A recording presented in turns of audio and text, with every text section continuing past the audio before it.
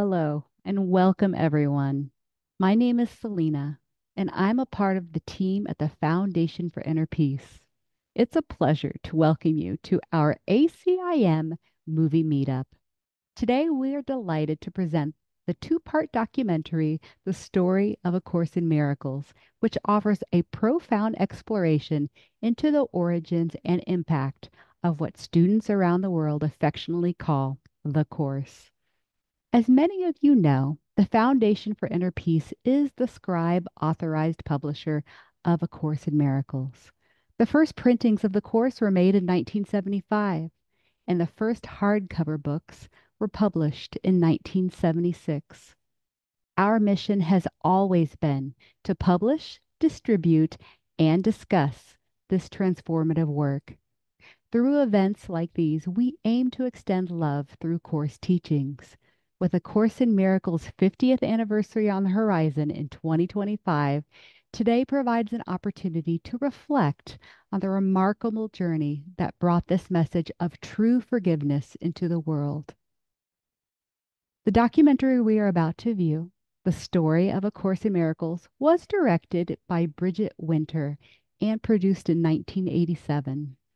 Part 1, The Forgotten Song, explores how the Course came to be, focusing on the unlikely collaboration between doctors Helen Schucman and William Thetford, who together scribed this profound work. Dr. Kenneth Wapnick, whose expertise in psychology and spirituality brought him into close collaboration with Helen and Bill. He played a pivotal role in the Course's development. We'll also see how Judith Skutch Whitson, co-founder of the Foundation for Inner Peace, was entrusted with the manuscript and took on the pivotal role of publishing and introducing the Course to the world. In part 2, The Song Remembered, we'll witness how the Course profoundly impacted the lives of its early students. This event is not just a viewing. It's a chance to connect and reflect. You are encouraged to share your thoughts, experiences, and insights in the group chat. This is a space for us to come together for learning and gratitude. Before we begin, I'd like to remind you that simultaneous Spanish translation is available for those who need it. We are thankful to all those who paved the way for A Course in Miracles. As we continue to walk together on this journey, let us be reminded of the Course's profound teaching from Lesson 195, Love is the way I walk in gratitude. Your participation here not only honors this legacy of love, your donations support the Foundation's ongoing work and our preparations for the Course's 50th anniversary celebration. So, without further ado, let's dive into the story of A Course in Miracles. Thank you for being here and for being a part of this journey with us.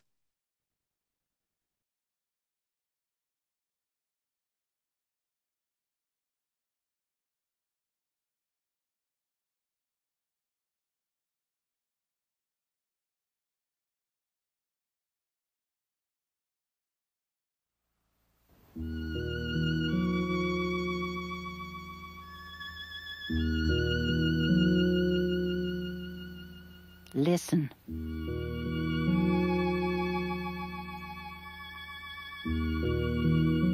Perhaps you catch a hint of an ancient state not quite forgotten. Dim, perhaps, and yet not altogether unfamiliar. Like a song whose name is long forgotten and the circumstances in which you heard completely unremembered. Listen.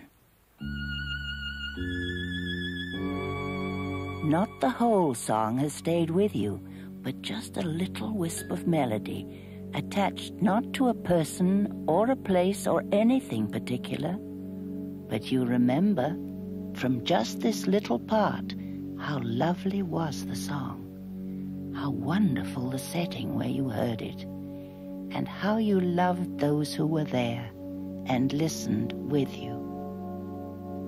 Listen.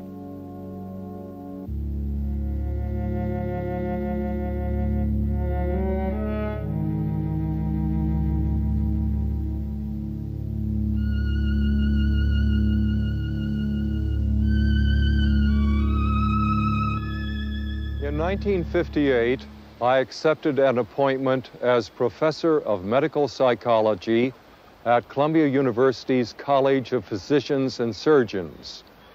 Shortly after I arrived at Columbia, one of my first duties was to hire a research psychologist for a special collaborative study program. In the course of looking for the right person, I found Dr. Helen Schucman. Helen and I worked together very closely for the next 7 years on a wide variety of academic, professional, clinical, and administrative issues. For the most part, I think we worked quite effectively. But there was also a great deal of conflict and stress in our personal and professional relationships. In her unpublished autobiography, Helen, who died on February 9th, 1981, described her reactions to her job and the highly stressful situations that existed there. I was a psychologist, educator, conservative in theory and atheistic in belief. I was working in a prestigious and highly academic setting, and the job was ghastly at first. The hospital didn't provide space for our projects, and when we were finally housed in the new research building, it was the most difficult situation of my professional life. The work was oppressive and carried out in an atmosphere of suspicion and competitiveness, and interpersonal harmony was depressingly lacking. Then something happened that triggered a chain of events I could never have predicted. My first impressions of Helen were a little difficult to define. She seemed to me to be a very complex person. On the one hand, she was obviously brilliant. She certainly had a very dedicated research orientation. On the other hand, there was a kind of peripheral feeling of orbiting, and I'm not quite sure how to define that, but a feeling that she was going in circles somehow. And it took me a while to realize that that was a very superficial impression, and that any question I asked her evoked a very solid answer. Often, Helen and I would leave our offices in the late afternoon while we were working on a project or a paper and spend some time near my apartment in Central Park. I felt extremely close to Helen. I felt she was the one person who cared about what happened in my professional life. But I also think she felt a much closer personal relationship with me than I felt I could reciprocate.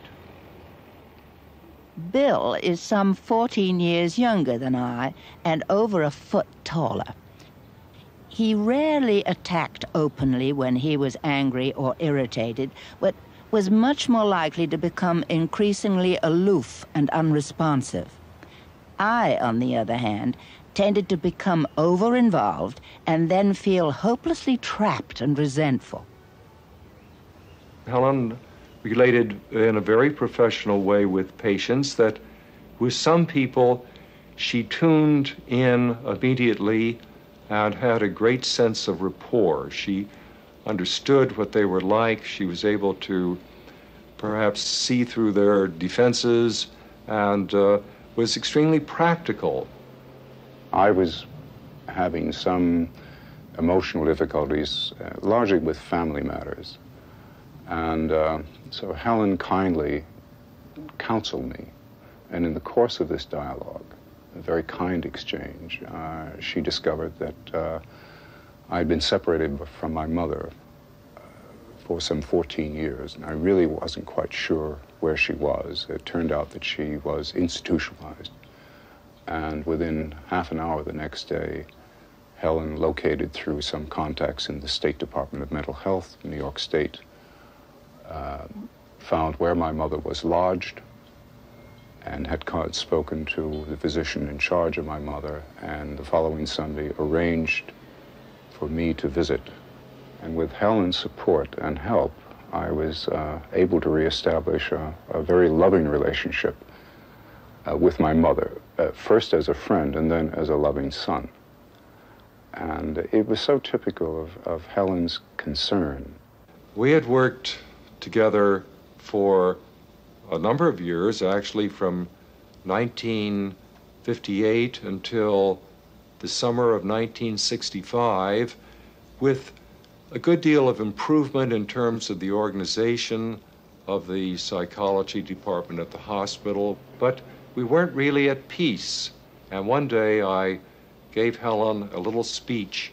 This was in June of 1965 before we were going to a meeting. Essentially what I said is, there must be a better way of living and working in the world, of handling our personal and professional relationships and problems, and I'm determined to find it. This was kind of a long speech for me, and I remember feeling at the end of this that Helen probably was going to laugh, but to my amazement, quite the contrary. She said, "You're absolutely right, Bill. We'll find this other way together." And that was the beginning of a joint commitment which the two of us made. Helen was always very much involved in her work with mentally retarded children. She found particular gratification in working with children who had these handicaps and found them especially responsive and highly lovable.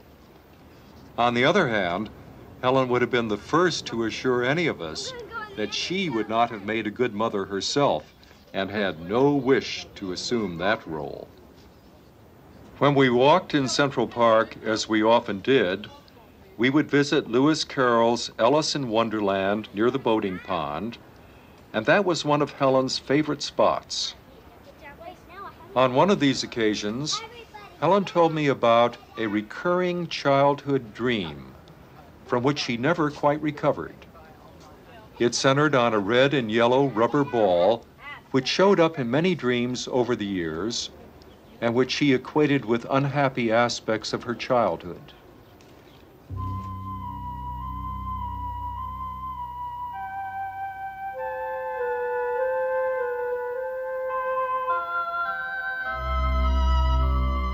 The ball was in the crib at the foot. And my father came into the doorway, and I was lying there very happily thinking how pretty I was and how warm. He just stayed there and looked and didn't come in, and I was very little, so I couldn't get up myself and go over.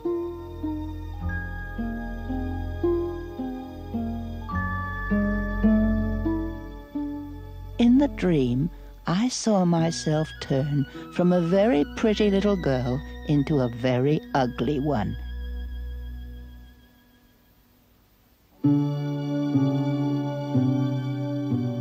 And he just looked and then went away.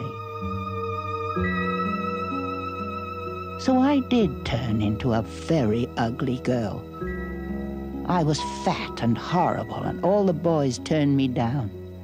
My mother said I looked like an elephant, and she couldn't stand it. Helen had a very lonely childhood. Her mother and father had lives of their own, and she had nothing in common with her brother, who was 14 years older. She spent most of her time with a Catholic governess and a Baptist cook. Helen's parents were non-observant Jews, and there was no discouragement or interest when Helen started to experiment with being, at different times, Catholic and Baptist. After a long series of disappointments, Helen gave up her search for God, and when she became a graduate student in psychology, her beliefs shifted from agnosticism to angry atheism. But that, as it turned out, was not the real end of the story. Ever since I was a child, I would often see very clear pictures when I closed my eyes. The pictures could be of anything. A birthday cake with lighted candles, a woman with a dog, trees in the woods, a store window filled with shoes. For years, my mental pictures had usually been motionless and in black and white. I could become aware of them at any time, even with my eyes open. But suddenly they began to appear in color and in motion. And so did my dreams.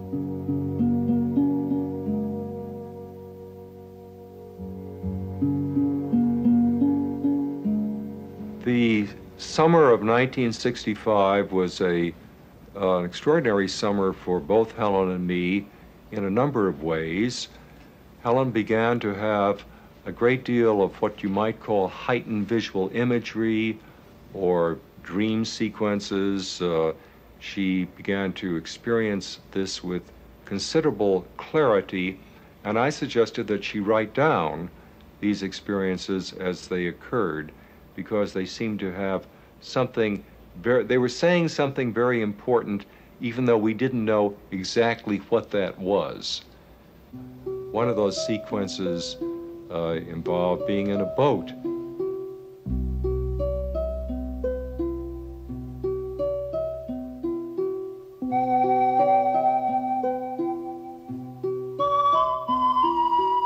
The boat was moving slowly but easily along a very straight little canal.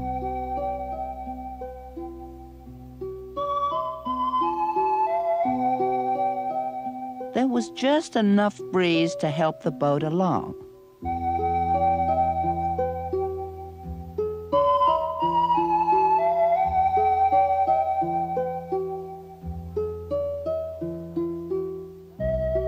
The sides of the canal were lined with lovely old trees and edged with banks of flowers.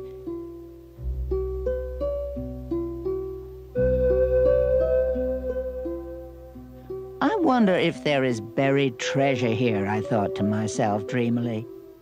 I shouldn't be surprised if there were.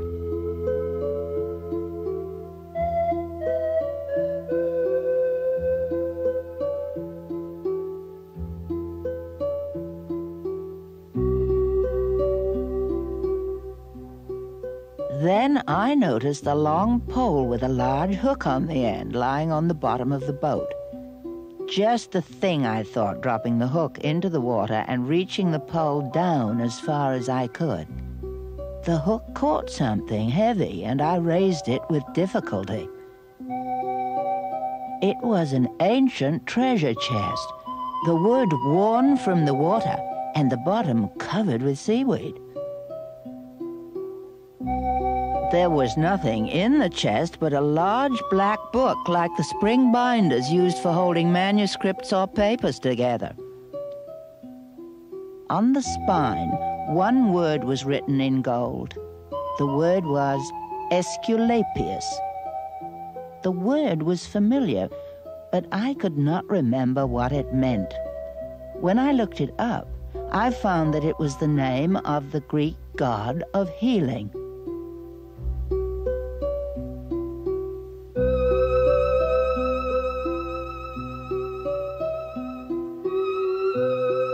I saw the same book once more a few nights later. This time, there was a string of pearls around it.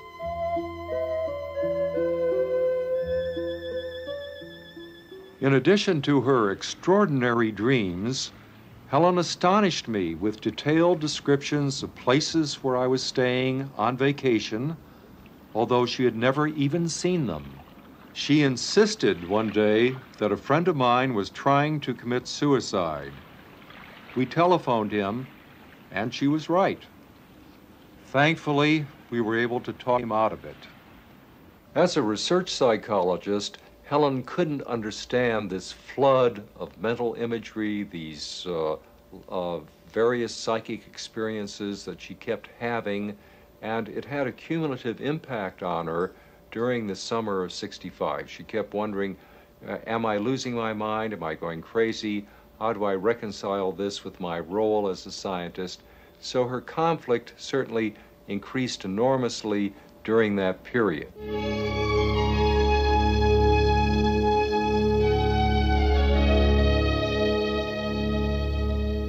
This psychic phase ended abruptly with a particularly clear picture episode in which I knew I had made an irrevocable choice. I saw myself entering a cave cut into a rock formation on a bleak, windswept sea coast.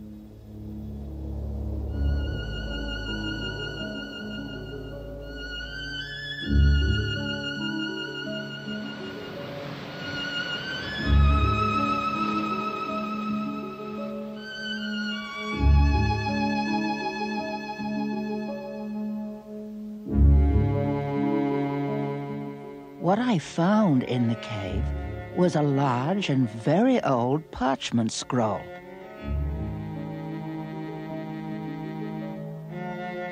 Its ends were attached to heavy gold-tipped poles, and the scroll was wrapped around them so that they met in the middle of the scroll and were tied tightly together.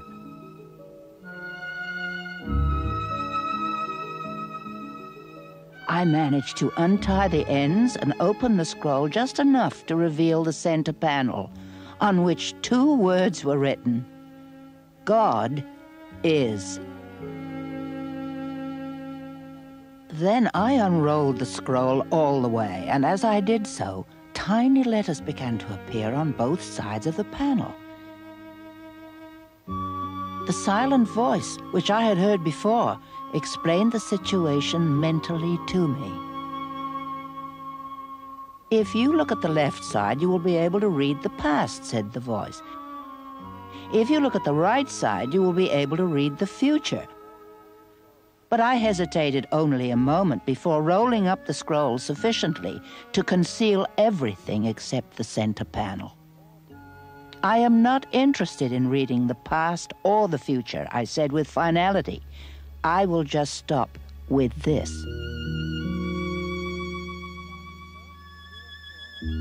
The voice sounded both reassured and reassuring.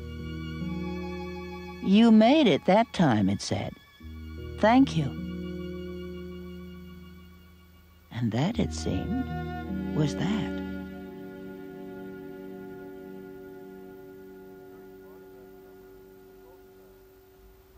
During part of that summer, we were both traveling, and perhaps as a means of clarifying her thoughts on emerging spiritual themes, Helen began writing a series of letters to me.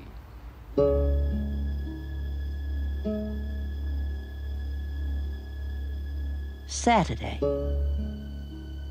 Dear Bill, I hope you will bear with this because it may be important for both of us.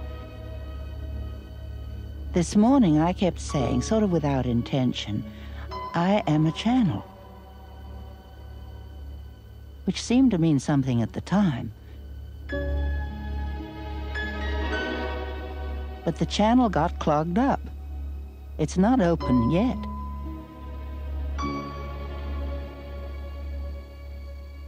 Monday.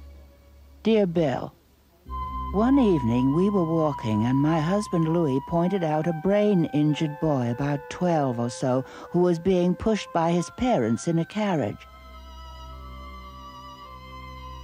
There were other disabled children there too. As we walked, I suddenly and briefly got a sense of everyone walking happily and very much together on the same path, like on a ladder. We're not all on the same path yet, but we will all make it home eventually.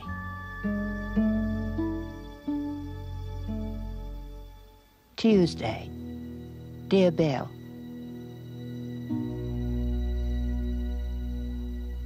I'm not sure I want to write this, but I have an idea I'm obeying an order.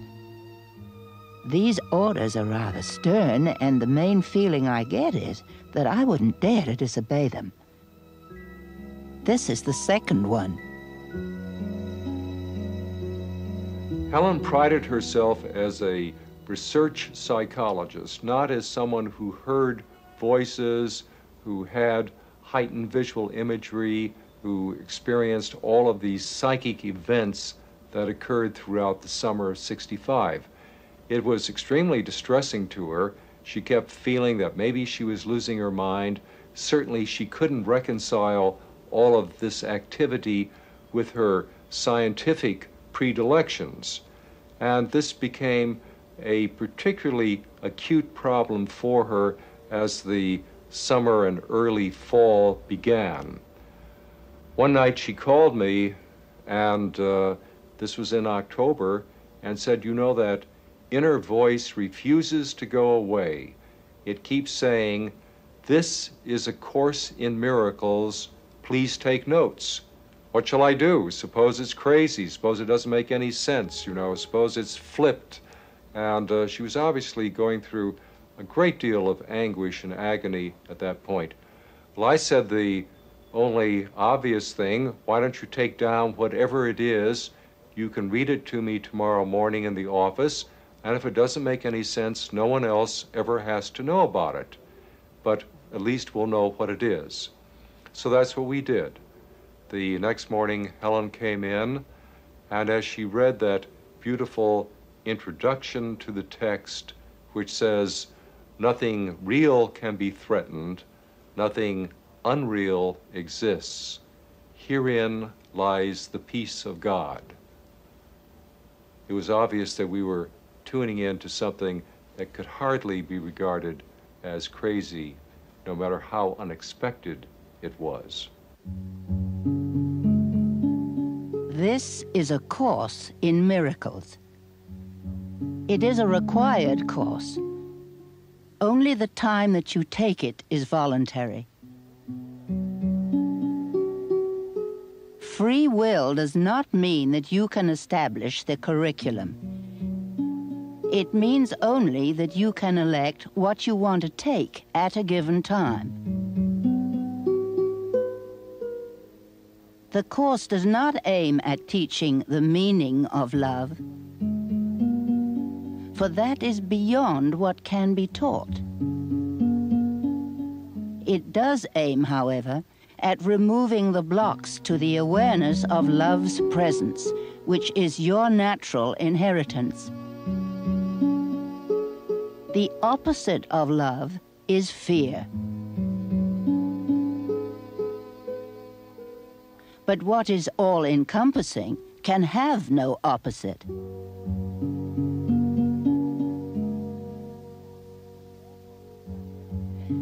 This course can therefore be summed up very simply in this way.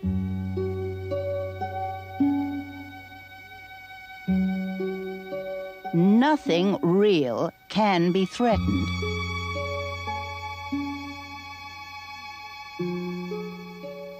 Nothing unreal exists. Herein lies the peace of God.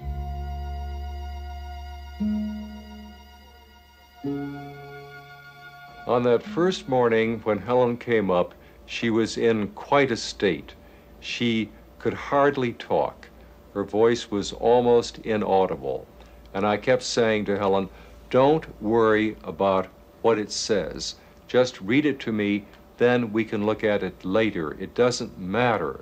No one will have to know. We'll tear it up. We'll do whatever is necessary. But just read it to me." And it was very difficult for her to even do that. She would cough and sputter and almost have a seizure rather than being able to simply read the words calmly. Sometimes I would use one hand holding on to her while I was trying to type with the other hand.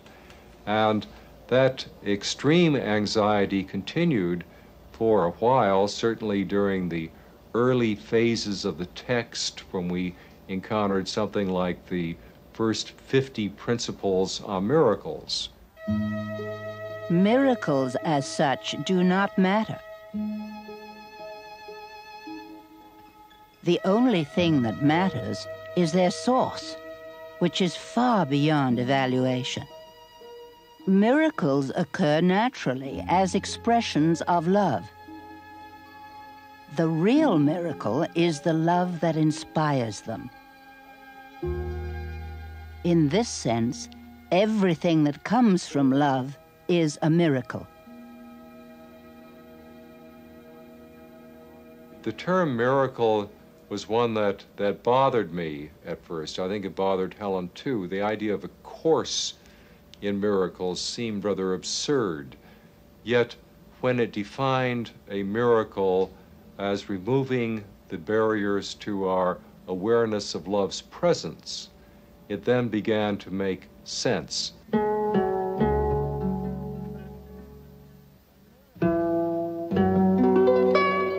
Miracles reawaken the awareness that the spirit, not the body, is the altar of truth. This is the recognition that leads to the healing power of the miracle. Miracles are natural signs of forgiveness. Through miracles, you accept God's forgiveness by extending it to others. I realized as we continued typing up these first 50 principles with all the difficulties of getting it down and all the anxiety and so forth, that I would have to really change my mind about absolutely everything if this were true. And that seemed like a very big job. I wasn't sure I was up to it. And later I realized it's only a little willingness that is necessary. That readiness does not imply mastery, simply some willingness for change. So I recognized I had some willingness to do that. Helen was fearful, I think, of making any kind of very specific commitment about this. As a matter of fact, she said, you're responsible for what it says. I don't want to know exactly what it says, but if it makes any grammatical errors, if it goofs in any way, then it's had it, and I will refuse to continue. A major contribution of miracles is their strength in releasing you from your false sense of isolation, deprivation, and lack. A miracle is never lost. It may touch many people you have not even met, and produce undreamed of changes in situations of which you are not even aware. After I typed up whatever Helen might have dictated during a particular day, we would go back over the copy, checking carefully to be sure that we had all of the words exactly the way they were supposed to be. Helen at times was tempted to change a word, and then she would recognize that if she did that, it would not make sense later, so that her integrity in recording this material precisely as it came was extraordinary. She simply chose not to associate herself with it because of its high threat value at that time. She certainly did know what the material said, and she did understand it. I would feel the writing coming on almost daily, and sometimes several times a day. Evenings turned out to be a favorite time for dictation. I objected bitterly to this and often went to bed defiantly without writing anything. But I could not sleep. Eventually I got up in some disgust and wrote as directed.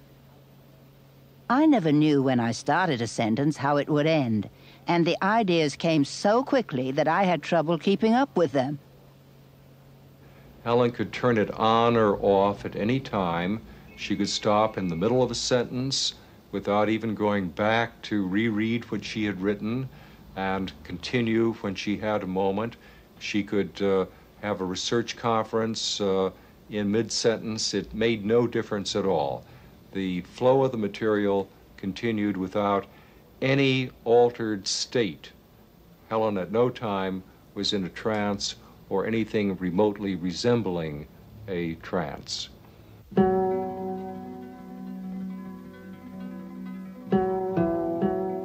You may believe that you are responsible for what you do, but not for what you think. The truth is that you are responsible for what you think, because it is only at this level that you can exercise choice. What you do comes from what you think.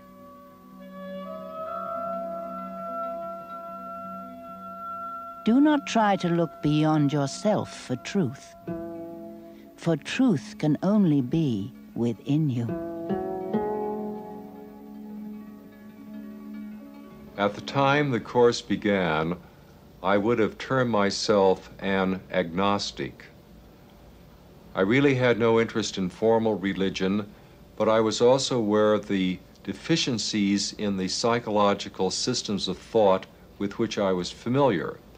And I recognized that somehow the emperor had no clothes, that there were so many of us going around expounding our various theoretical points of view, but there was no one who really knew how to put this together in a meaningful way to change the nature of our lives.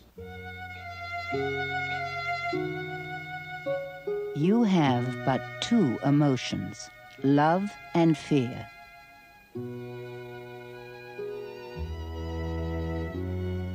One you made and one was given you. Each is a way of seeing, and different worlds arise from their different sights.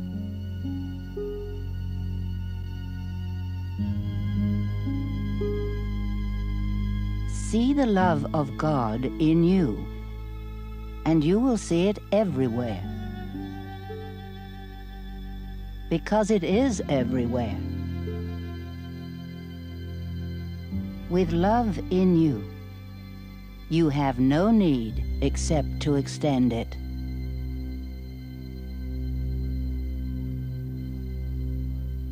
When the course began, I began to recognize that the two emotions, fear and love, which it talks about, were really the only two emotions that mattered, and that if I could learn to let go of fear, I would automatically experience love, because that is our natural reality. As I continue to practice letting go of my own defensiveness, I became aware that the course is really about undoing. It's about forgiveness, about forgiving ourselves and others for the mistakes that we have made, and not holding on to these in a way that increases our sense of guilt and unworthiness. What could you want? Forgiveness cannot give.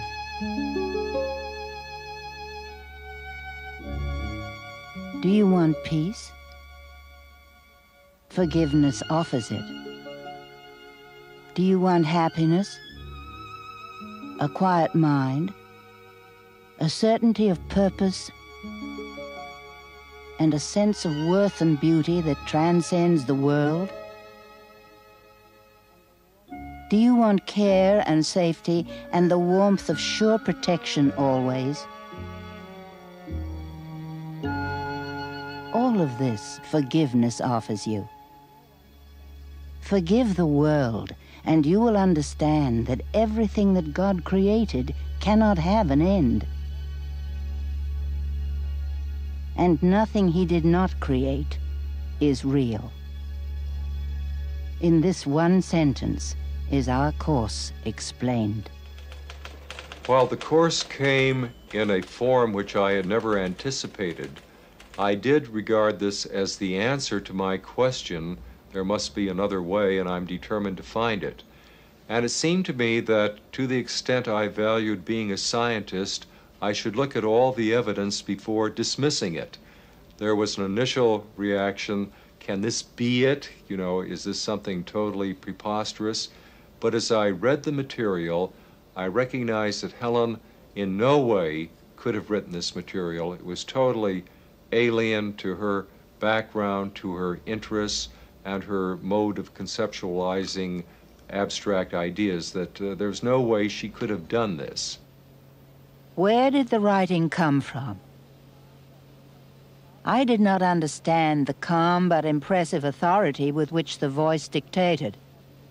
It is largely because of the strangely compelling nature of this authority that I have referred to the voice with a capital V.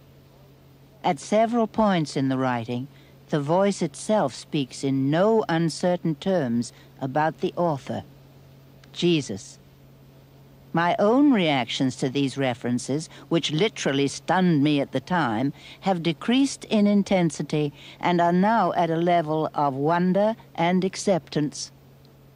I do remember one occasion very keenly when Helen came in one day and she was really distraught. She was perhaps more distraught than I'd seen her in some time. And this was while we were perhaps somewhere in the middle of the text. And she said, this time it's really gone off the deep end. It's gibberish. It makes absolutely no sense, no meaning, nothing to it. It's absolutely impossible. I refuse to read it to you, and so forth. After I had calmed her down, why, she did agree to read the material to me, and I might quote the very end of that section. Forgive us our illusions, Father, and help us to accept our true relationship with you, in which there are no illusions, and where none can ever enter. Our holiness is yours. What can there be in us that needs forgiveness when yours is perfect? The sleep of forgetfulness is only our unwillingness to accept your forgiveness and your love. Let us not wander into temptation, for the temptation of the Son of God is not your will.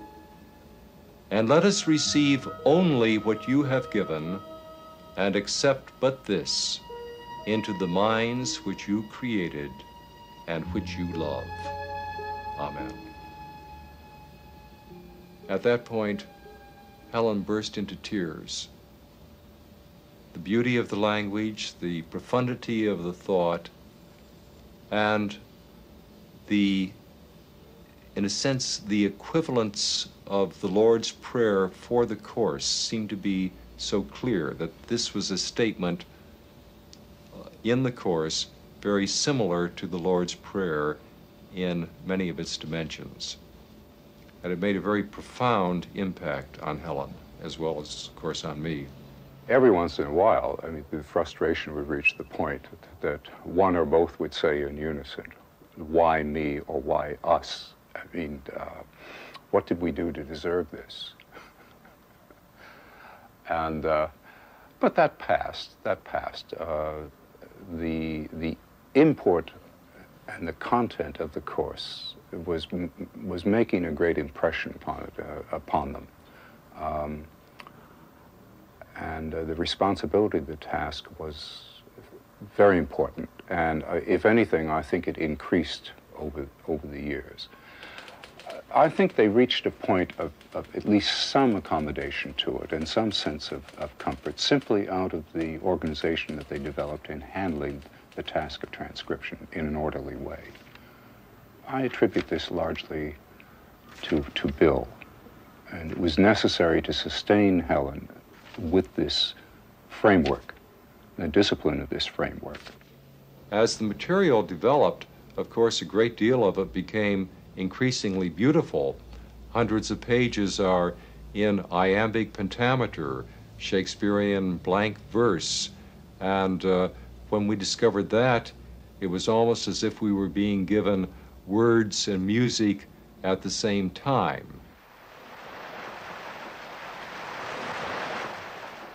Let us be still an instant and forget all things we ever learned, all thoughts we had, and every preconception that we hold of what things mean and what their purpose is. Let us remember not our own ideas of what the world is for. We do not know. Let every image held by everyone be loosened from our minds and swept away. Be innocent of judgment, unaware of any thoughts of evil or of good that ever crossed your mind of anyone. Now do you know him not, but you are free to learn of him, and learn of him anew. Now is he born again to you, and you are born again to him, without the past that sentenced him to die, and you with him. Now is he free to live, as you are free, because an ancient learning passed away, and left a place for truth to be reborn. The first part of the material that we worked on lasted for almost 3 years and ended up as a 622-page volume. We didn't know when we started what A Course in Miracles was going to be. We didn't know whether it might be a few pages, you know, whatever it was, we had no idea. But Helen did ask at one point, how will I know when this is over?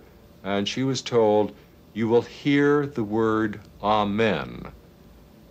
And that occurs at the very end of the text where it says, and now we say Amen. There were times when they both felt pressured, tired, exhausted, or Helen was ill with a cold or a sinus infection. And nonetheless, that didn't make any difference as far as the course was concerned. The material still came through. When the text was finished, Helen felt, as I did, that that was the completion of our assignment, and that we had plenty to do to simply try to learn those concepts and apply them in our lives. However, after a period of perhaps 9 months, Helen got increasingly restless. Then one day, she began to take down the workbook for students, which consists of 365 lessons, one for each day of the year. And that was the beginning of the second part of the course. That took approximately 2.5 years, and at the end of that, we again thought that we were finished. And after a number of months, again, of not being quite sure what would happen next, the third and final volume was announced as the Manual for Teachers. So the total period of time was approximately 7 years from the time we began with the text, including the workbook, and finally the Manual for Teachers. The journey to God is merely the reawakening of the knowledge of where you are always and what you are forever. It is a journey without distance to a goal that has never changed. You dwell not here, but in eternity. You travel but in dreams, while safe at home. By the fall of 1972, Helen and I had completed the Course in Miracles, with the exception of a clarification of terms section, which we added later. At that time, I decided to make about 12 Xerox copies of the course, keeping them, of course, hidden and secret, and available for those few people who might wander into our lives and really be interested and prepared for this material. I had no idea who they might be, and I certainly suspected that the number would be very small. Anyway, I had shared this with one of my graduate students, a Father Michael, and in the course of talking with him about his interests in spirituality and mysticism and so forth, we discovered that there was a psychologist named Kenneth Wapnick who was working in one of the New York State hospitals. And Ken Wapnick had done a doctoral dissertation on St. Teresa and schizophrenia. Now, this seemed like a very strange topic for anyone in psychology to be working on, so I was quite intrigued. And Helen and I actually met Ken in November of 1972, just before he was scheduled to make a trip to Israel. And when I did return to the States in the May of 1973, I made a beeline for Helen and Bill's office at Columbia Presbyterian, and that was when I saw the Course in Miracles for the first time. And what they did is that Bill sat me in his office, he went into Helen's office, which was immediately adjacent to it, and Helen gave me her two most favorite sections of the text. The section For They Have Come in chapter 26, which I think is one of the most beautiful parts of the whole course, and then the final section of the text, Choose Once Again. And both of those sections almost literally knocked me off my feet. It was the most beautiful thing that I'd ever read that in addition said something. Trials are but lessons that you failed to learn, presented once again. So where you made a faulty choice before, you now can make a better one, and thus escape all pain that what you chose before has brought to you.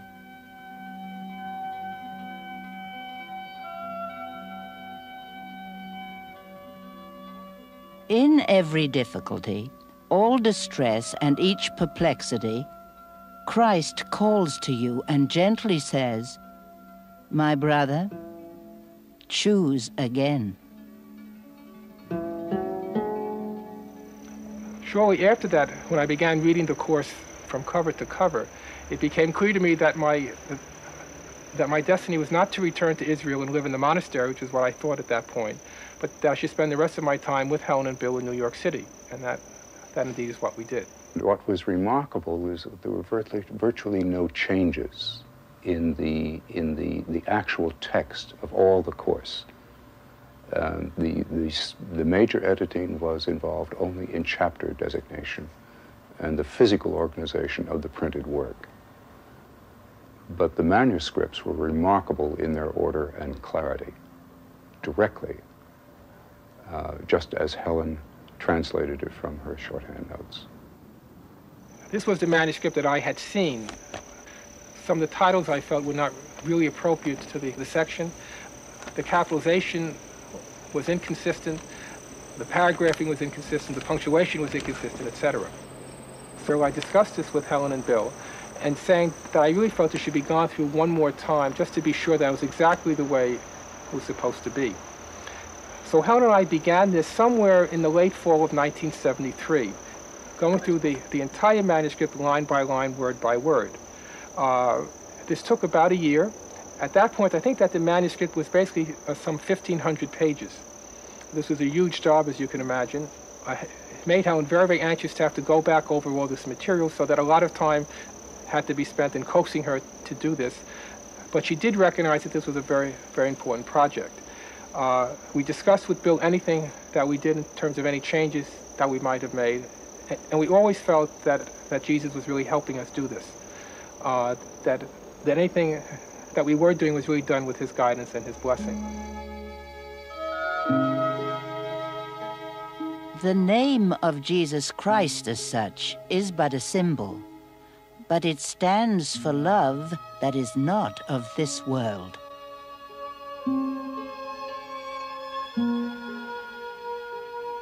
This course comes from him because his words have reached you in a language you can love and understand.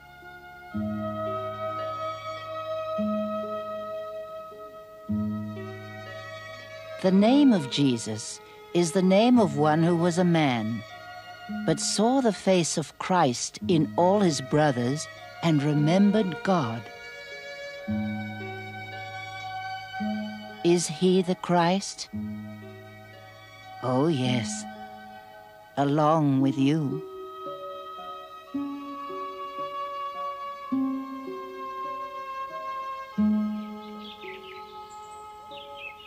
One of the things that I was most impressed with about the Course was the fact that Jesus was the author of it. I just could not believe that anybody else could have written it. It was very clear to me that Helen couldn't have written it, and I couldn't imagine it having any other source but Jesus himself. When the Course started coming through Helen, she felt extremely uncomfortable in sharing this with her husband, Louis. This was mainly because the Course was so Christian in its statement, and because Louis was such an identified Jew. It was clear that he would find the content of the course very difficult, not to mention the process of the writing itself. So Helen did explain to him what was happening, but omitting the fact that Jesus was the voice that she was hearing. Helen also shared some of the material with him, but carefully choosing those parts of the course that did not contain specific Christian language. Louis's response was that he was interested, that he was fascinated by what his wife was doing, and his own way was encouraging in terms of her completing this task. It was also clear to us that this course was not just given to Helen and Bill, or to me or a few other people, but was really meant for the world. But this wasn't something we felt was our job as such. So that we did feel some kind of pressure to get the manuscript finished, retyped, and then we would just wait. Helen was not comfortable with the problems of what to do with the material, how to get it published, how to disseminate it. And also she was extremely concerned, as was Bill, with what effect the knowledge of this course and its dissemination would have upon their professional lives, because they were eminent people professionally, and one professionally, one in their field did not become involved in metaphysical works of this type. It was really too radical. Helen was due for retirement from the medical center the end of June in 1975. I had already been able to extend her tenure for almost a year, but at this point she would have to resign her professorship because of age.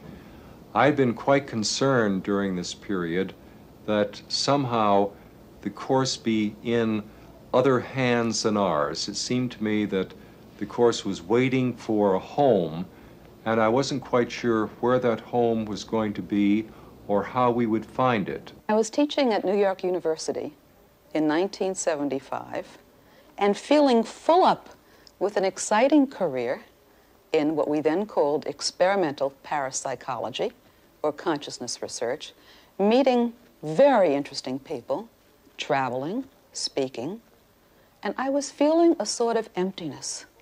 I didn't know why. Being full up, one should think that one would really be happy. I found myself quickly sinking into a sense of self-loathing and also a quandary of desperation. I didn't know where to turn. I felt bereft. One night, I locked myself in the bathroom in my home, and I went to pieces. I could say it was a form of surrender. I called out from the bottom of my heart, "Won't someone up there please help me?" And I meant it. Within a very short time, I received the help I sought, but not in the form I anticipated. A few days after, I was asked by a good friend to accompany him to meet two professors of medical psychology at Columbia University School of Physicians and Surgeons. I went with him, not knowing what to expect or why the meeting, but it seemed as if I was supposed to go. And that kind of mood continued as Bill took us inside the university, where we had lunch with Bill and his associate, Helen Schucman. I found her to be a very clever woman, very intellectual and well-spoken, quite articulate and a bit sharp, and I was intimidated. And the conversation was going in all different directions, and a little bit bemused, I found myself turning to Helen and saying to her, "You're hearing an inner voice, aren't you?" And I didn't really know what I meant. But she seemed quite startled, and she said, "I beg your pardon." And Bill tried to soothe the situation. He said, "Well, Helen, let's go back to our office and let's talk about this in private." And the two of them took me back to their office and closed the door, and there we met for the first time Kenneth Wapnick. We all sat together as Helen and Bill told us the story of their last 10 years and the scribing of A Course in Miracles. I listened to the story intently, and I was there a few hours, and they had lots to tell me, and I had questions. And finally, I was anxious to see this document called A Course in Miracles in its black binder that Helen had predicted in a vision. And Helen seemed a little bit startled at that point. It was one thing telling me the story. It was something else showing it to me. But Bill opened the filing cabinet, and he told Helen that she's going to see it sooner or later. It might as well be now. And he handed her the book. And there were actually 7 volumes, but I could only see one at a time. So she handed me the text with its introduction. And I took it from her, and I put it on my lap as the others were talking among themselves. And I looked down at it. I opened up the black binder, and I turned to the introduction, and I read, "This is a Course in Miracles. It's a required course." And there was no question in my mind that I was being given a miracle and that I had asked for it. Tolerance for pain may be high, but it is not without limit. Eventually, everyone begins to recognize, however dimly, that there must be a better way. As this recognition becomes more firmly established, it becomes a turning point. This ultimately reawakens spiritual vision.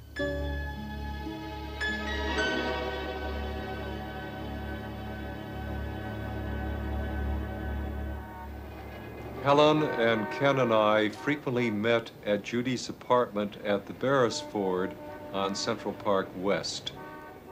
This was an opportunity for us to gather together, meet people who are interested in metaphysical ideas, particularly people who are interested in the Course, since Judy had managed to disseminate the Course in Xerox form very quickly to a large number of her friends. And I had this tremendous sense of relief that I could release those 12 copies that I'd been hiding in the closet, and that Judy had taken the ball and was running with it, that she was doing the things that were needed at that point to disseminate the material, to begin to get critical reactions from people, and in a sense to socialize us to what was going on in the larger world outside of academia, where we have been confined for so many years. We met a large number of very eminent people in California, as well as in New York, who were serious students of the Course.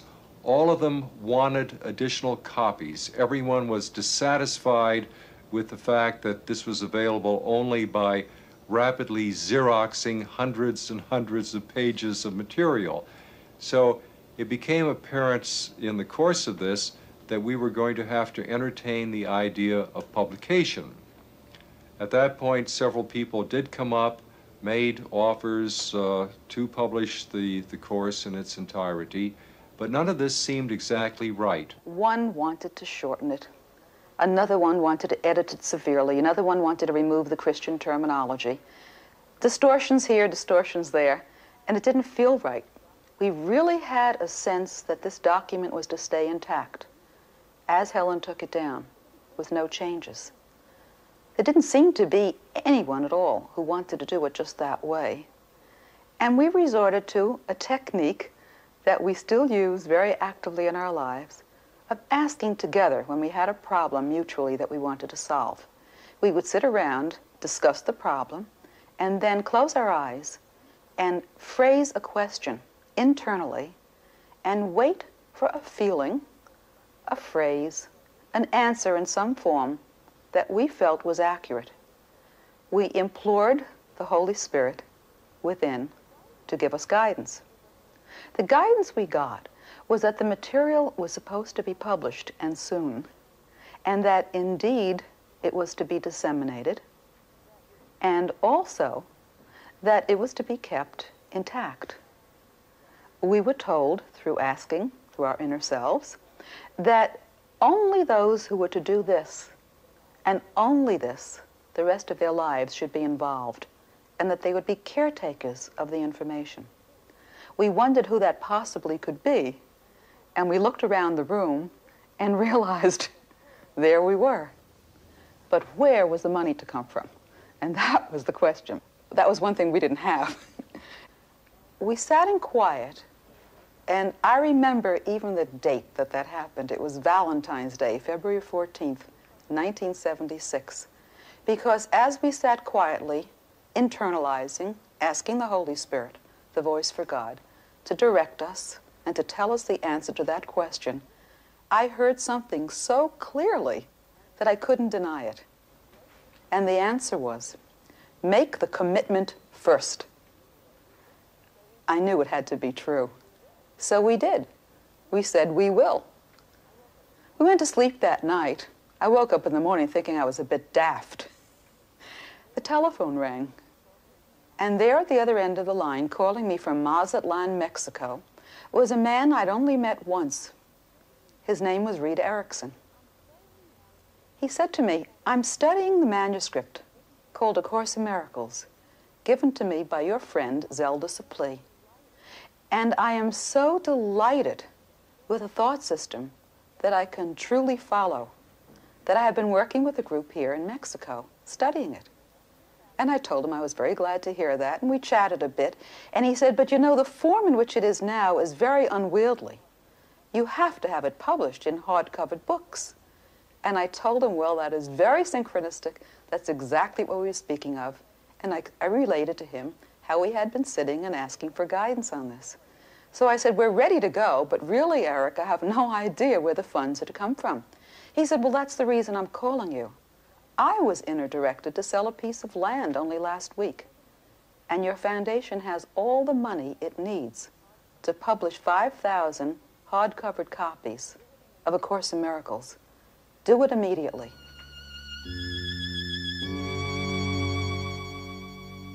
Beyond the body, beyond the sun and stars, past everything you see and yet somehow familiar, is an arc of golden light that stretches as you look into a great and shining circle. And all the circle fills with light before your eyes.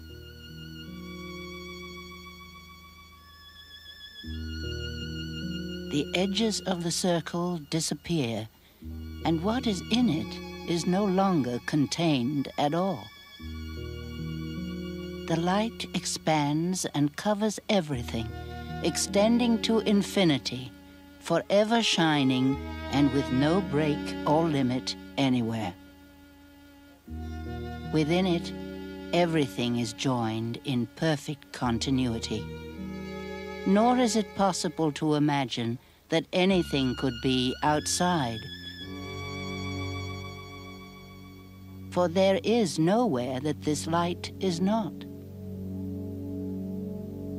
What is a miracle but this remembering? And who is there in whom this memory lies not? The light in one awakens it in all.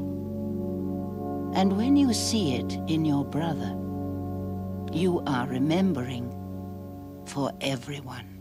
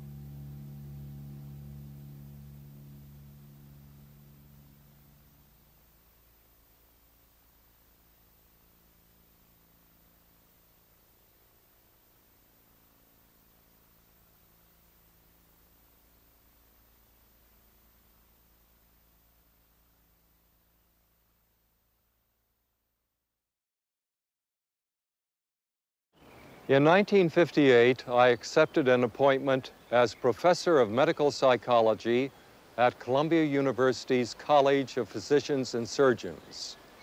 One of my first duties after I arrived was to hire a research psychologist, Dr. Helen Schucman, for a major research project in our department. Helen and I worked together very closely over the next 7 years on a wide variety of professional, administrative, and clinical problems. And while for the most part our work was, I would say, well done, there was also a sense of frustration and conflict in our personal and professional relationships. One day I felt I had had it, and I said to Helen unexpectedly, there must be another and better way of working in this world, and I'm determined to find it.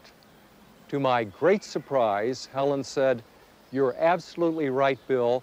We'll find it together. This collaboration served as a trigger for Helen to hear an inner voice, which dictated an extraordinary answer to our search for a better way. It came as a 1,500-page self-study course in spiritual development. It was called A Course in Miracles and was channeled through Helen for the 7 years between 1965 and 1972.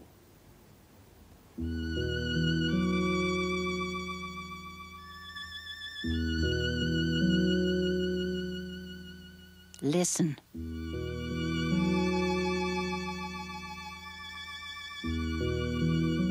Perhaps you catch a hint of an ancient state not quite forgotten. Dim, perhaps, and yet not altogether unfamiliar.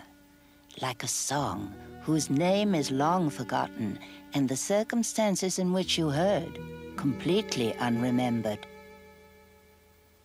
Listen.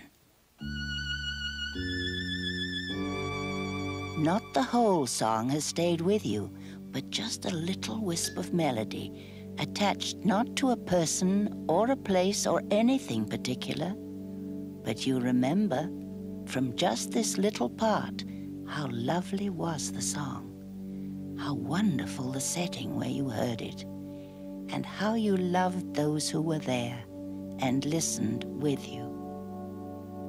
Listen.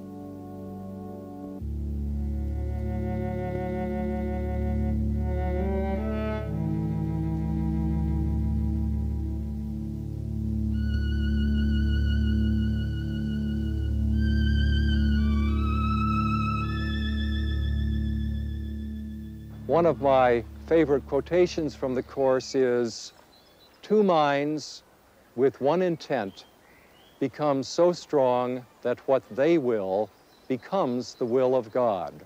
A Course in Miracles became published very quickly, and it was actually ready on June 22nd, 1976. There were hundreds of people who had written in to ask about it, and we had no trouble distributing the first printing. In fact, our, again, inner guidance had very carefully instructed us that as a not-for-profit foundation holding the copyright of A Course in Miracles, we were not to conventionally advertise it, that people would hear about it in a low-keyed way, word of mouth, and that the best way to disseminate the Course would be to let people demonstrate it. And that became our policy and our philosophy, which we still keep to this day. It has been quite amazing to me to see how the Course travels with wings by itself. I read one page, and in that one page of reading it, I heard for the first time in a little inner voice that said, "Physician, heal thyself. This is your way home." And I had the most amazing experience of feeling a sense of oneness with the whole world, that there was absolutely no separation, that there was only love, and a real feeling that I was to be of service to God. My whole life would be changed, and it would be a life of giving and a life of being of service. I really couldn't understand that, but it was a very deep, penetrating feeling. And I became a student of the Course, fought it all the way, couldn't deal with the thickness of the Course, let alone its Christian terminology. And yet there was something about the Course that just compelled me to go on. I encountered A Course in Miracles at a very critical time in my life when I was chief of the Foreign Affairs and National Defense Division of the Library of Congress and had 150 professional men and women working for me and for the Congress to clarify major issues of defense policy and foreign policy. And it was a very rich and full life, a very useful career, you might say, as far as informing Congress about different ways of looking at foreign and defense policy issues. But unfortunately, at precisely the time when, from an outsider's perception of me, my life seemed to be most useful, it had the least meaning. I found it very threatening to incorporate these principles into my practice. First of all, I was concerned in those days about what other people might think of me. I didn't want someone to think I was a God freak or a Jesus freak. So I really didn't tell anybody what I was doing and wanted to keep that very quiet, very much to myself. And it took, I think, several months before I even shared this with people who were close to me, like my brothers and my children. I kept it that secret. Several quotations became my guide, and I guess, in a sense, the one that was most startling for me was the quotation, "Do not seek to change the world, instead change your mind about it." Now, given the fact that my entire professional life had been dedicated to leaving the world a better place, in effect to changing some of the things that I thought were wrong with the world, and my technique for doing that was to try to understand economics, politics, strategy, psychology, sociology, the Chinese language. I had a great deal of education that aimed at being more useful. And yet as time went on, I became very clear that, as they say in Washington, where I stand on an issue depends on where I sit. So when I read this first quote in the course, it was something that, as people say in California, really resonated with me. It sounded true. My interest in the Course in Miracles began some years ago when I was doing research at the University of California on meditation and different schools of religion.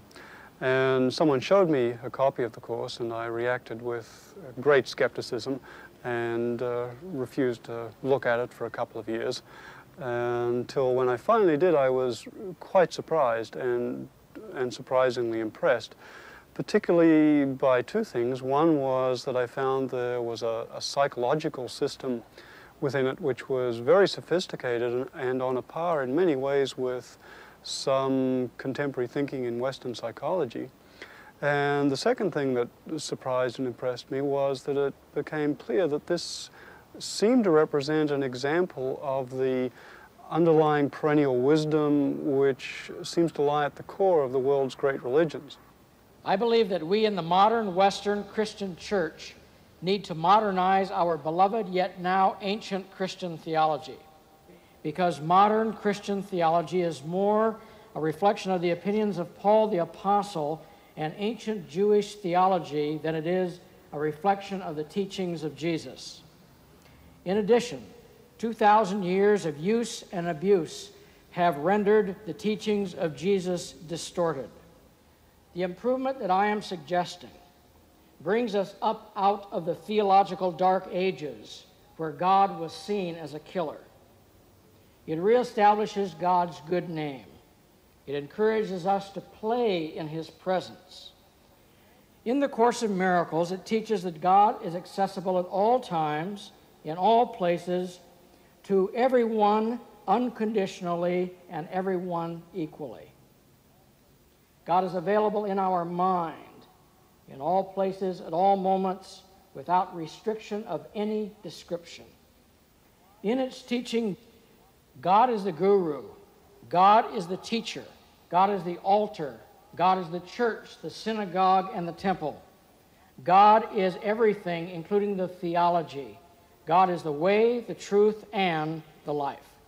When I first read in A Course in Miracles, the ideas that our home is in God's presence, that we are spirit and not the body, that we have been created as one with each other and our source, I just knew it was true.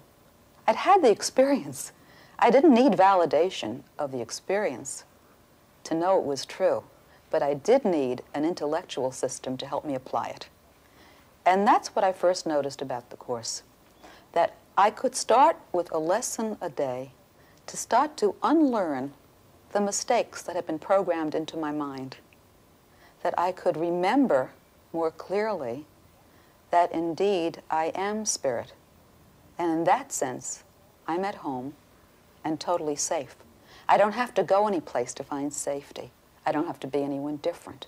I just have to remember who I am. Growing up in Louisiana, I really was never aware of any inequality.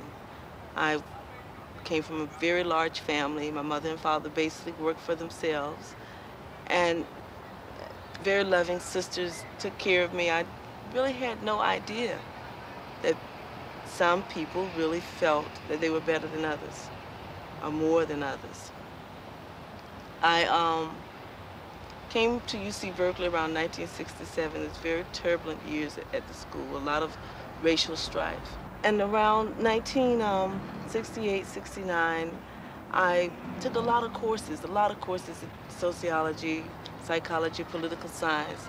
And the theme in all of them was blacks were poor, blacks were deprived, blacks were, the wretched of society. I began to look at life, the society with anger and frustration.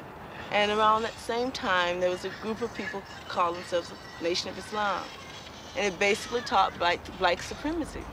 And I lived this doctrine. I ate it. I slept it. I didn't really socialize with whites for 7 years. I never would go into their stores. We made our own clothes. We grew our food. Everything we did, I lived, ate, slept Islam. And one Sunday, I was looking for an apartment. And I was thumbing through the paper. And I saw a set of lectures at JFK in Orinda, University of JFK in Orinda. And something said, you need to go because Ann Armstrong is going to be there. And Ann Armstrong was this psychic, and I was really feeling like, well, I probably should get another perception of what's really going on in the world, what's really going on for me, because I was feeling the pull to look at things differently. So I went over to JFK, and this is the very first, I hadn't been on the campus or in a white environment for 7 years. And when I got there, she wasn't there. It was a lady there named Judith Skutch, and she was introducing a set of books titled A Course in Miracles. And she was reading the introduction. And something happened inside of me that was very different. Very, very different. Because I remember I had gone into the lecture hall.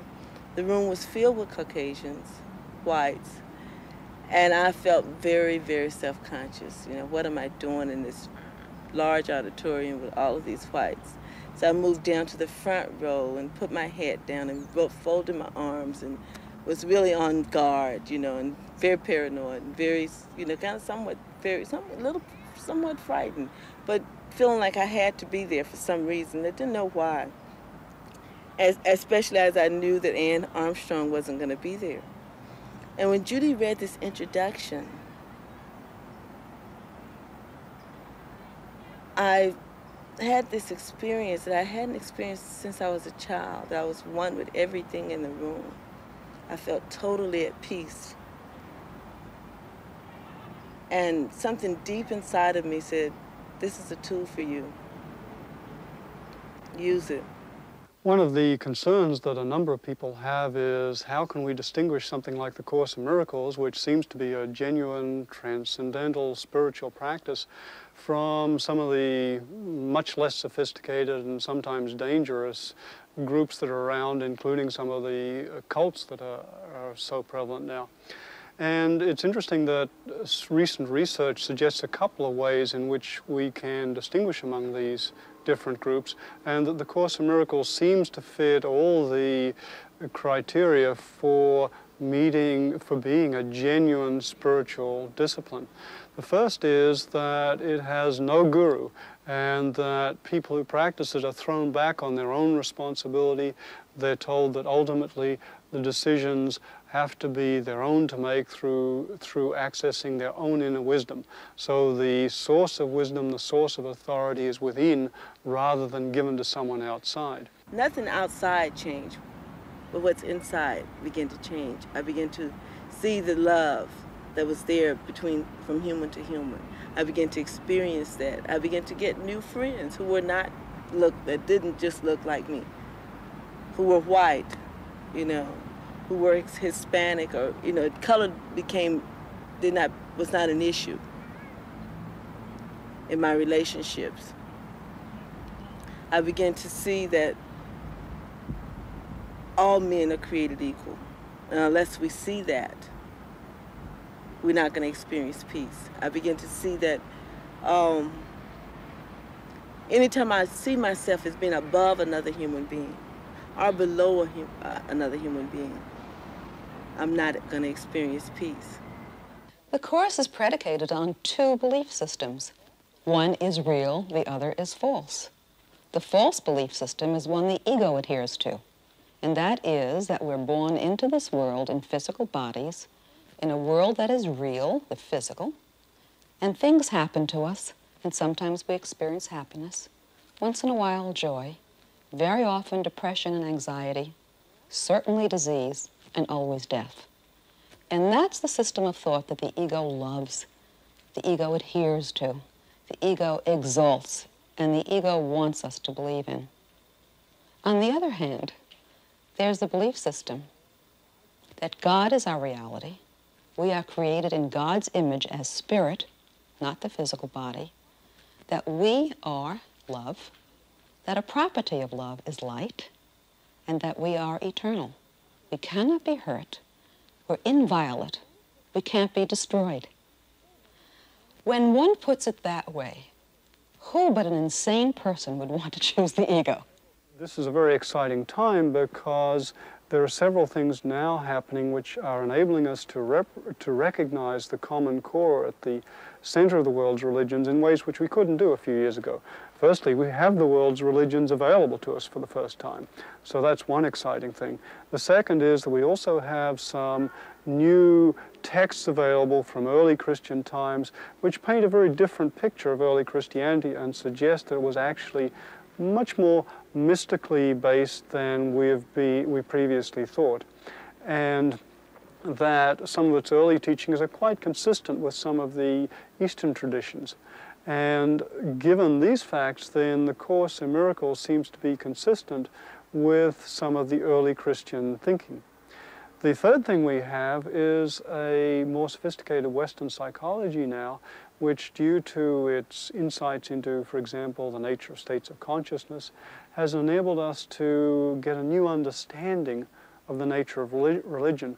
And for the first time in history, we can understand that religions, at their core, the world's religions contain roadmaps for training the mind to induce transcendental states of consciousness, the transcendental states of consciousness from which they probably originally sprang. And the Course seems to represent a contemporary Christian example of this perennial wisdom, or perennial philosophy as it's being called. I would say that not only is the Course the most important book since the Bible, I think it's probably one of the most important books throughout the whole period of civilization. I think that it certainly purifies the Bible of a lot of its misconceptions and distortions. And I would see the Course really as being on a par with some of the great ancient texts, like the Upanishads or the Vedas or the I Ching, in a kind of a metaphysical purity of seeing the world as being an illusion, and yet also deals with how we should live in this world. I have the greatest esteem for Dr. Wapnick and others, some of my close friends, and I reverence and esteem them personally. I would just like to get clarity on what's really going on, and that we don't mislead people thinking this is really Christianity, but just with a slight little touch of difference. It's something radically different, which is fine as long as you know it's different. The Course claims to be a correction of Orthodox theology and Christianity, and I believe that it is.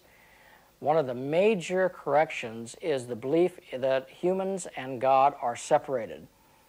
It obviously appears that we are. That is, it's like we can't see God here. We can't feel God. It appears that we have been stuck on earth against our will, that we are prisoners in these bodies and we have no real way of connecting with God. The essence of God, according to the Course of Miracles, is that God is pure spirit. And some of the characteristics of spirit is that it is perfect, it is limitless, it is infinite, and it is eternal. This also must mean that anything that comes from God, that God creates, must also share in those same characteristics or attributes. So that according to the Course in Miracles, Christ, who is defined as God's one Son, or the creation or the extension of God, must also share in these same attributes. So that Christ too must be pure spirit. He must be without form, must be infinite, perfect, and eternal. Since our true identity, as the Course teaches us, is Christ, is this pure essence of spirit, then this means that anything that is other than spirit, anything of the ego or of the body, must therefore not be of God, which then means that it does not exist. The first thing that I find incompatible with any form of Orthodox Christianity, or Judaism too, is the doctrine of creation. That is to say, the traditional Christian doctrine is that God made the material world, God made it himself, and that it was very good. In the Old Testament it says, you know, after the first day's work and so on, God saw what he had made and that it was good, very good. Now, in the Course in Miracles declares that God did not create the material universe. It is a result of a splitting off of a part of the divine consciousness into an ego which separated from God, and that it's a kind of illusion. It is not the work of God as creator. So God is, the first article of the creed, in the Christian creed, I believe in God the Father Almighty, creator of heaven and earth, of all things visible and invisible, is denied, because God is not that, and God the Father doesn't even know about this material world. The Course teaches that when we separated from God, which was still in our mind, the world of matter or form still had not come into existence. In order to escape from God's wrath, what we did was that we ran out of our mind, as it were, projected that thought of separation, and that projection then became the world. So that the world then is really seen as a large smokescreen, or hiding place, in which we seek to conceal ourselves so God wouldn't punish us. The second point of incompatibility I'd like to bring out with regard to Jesus is the fact that in the traditional Christian doctrine, Jesus is the eternal Son of God who then becomes man, takes on a real body and real flesh, as St. John puts it, and then is a redeemer by dying on the cross to forgive our sins. It's been a hallmark of Christian thinking ever since the time of the first Gospels, that Jesus was the only Son of God. And then, as St. Paul had said once, we're the adopted sons. So in a sense, we become second-class citizens. And what the Course very strongly teaches is that Jesus, again, is not the only Son. We're all part of the same sonship. That the only difference between ourselves and Jesus is that he was the first one to get through. In other words, he got smarter faster than anybody else. So that he then becomes like an older brother who reaches back to help everybody else do what he did. Also, as part of this doctrine, the traditional Christian doctrine of the resurrection, where Christ has risen from the dead with a real body, and then that has now become his glorified body forever, and all of us are called also to a resurrection of a real body, which will be part of our further happiness in heaven. Now, in the Course in Miracles, that of course can't be true. Jesus can't be risen in his real body because there is no real body. The body is an illusion. So he's returning to his pure spiritual state and nature. There's a whole section in the Course at the beginning of chapter 6 where Jesus specifically talks about his crucifixion. And he says that in the eyes of the world I was beaten, abandoned, torn, and finally killed. But then, as he says, this was not a perception that I shared for myself. He did not see a sinful world attacking him. He saw a fearful world crucifying him, believing that by getting him out of the way, then their own sins would be safe. And what Jesus says in several places in the text is he says, take me as your model for learning. That when we're tempted to see ourselves as being crucified by the world and as being victimized by the world, and most of the time under circumstances far less extreme than occurred with him, then we should remember what he did. Not that he was crucified and killed, but that rather that he did not share the perception that the world had, and that we should ask his help, that we look at the situation that is troubling us through the same eyes that he did. And again, that's what he means when he says, take me as your model. He also says in the text, teach not that I died in vain, teach rather that I did not die, by demonstrating that I live in you. And the way that we demonstrate that he lives in us is not by standing up on a soapbox preaching or ramming the Bible or the course down anybody's throat, but rather by demonstrating that the same principles of forgiveness that he lived by are the same principles we live by. And above all, to deny the temptation to see ourselves unfairly treated by the world. And that really is what the message of the crucifixion is. A third point would be the doctrine of the Eucharist itself. Christians, especially Catholics, believe that the Eucharist is the real body and blood of Christ, which they receive as a nourishment and a spiritual nourishment and a sacrament.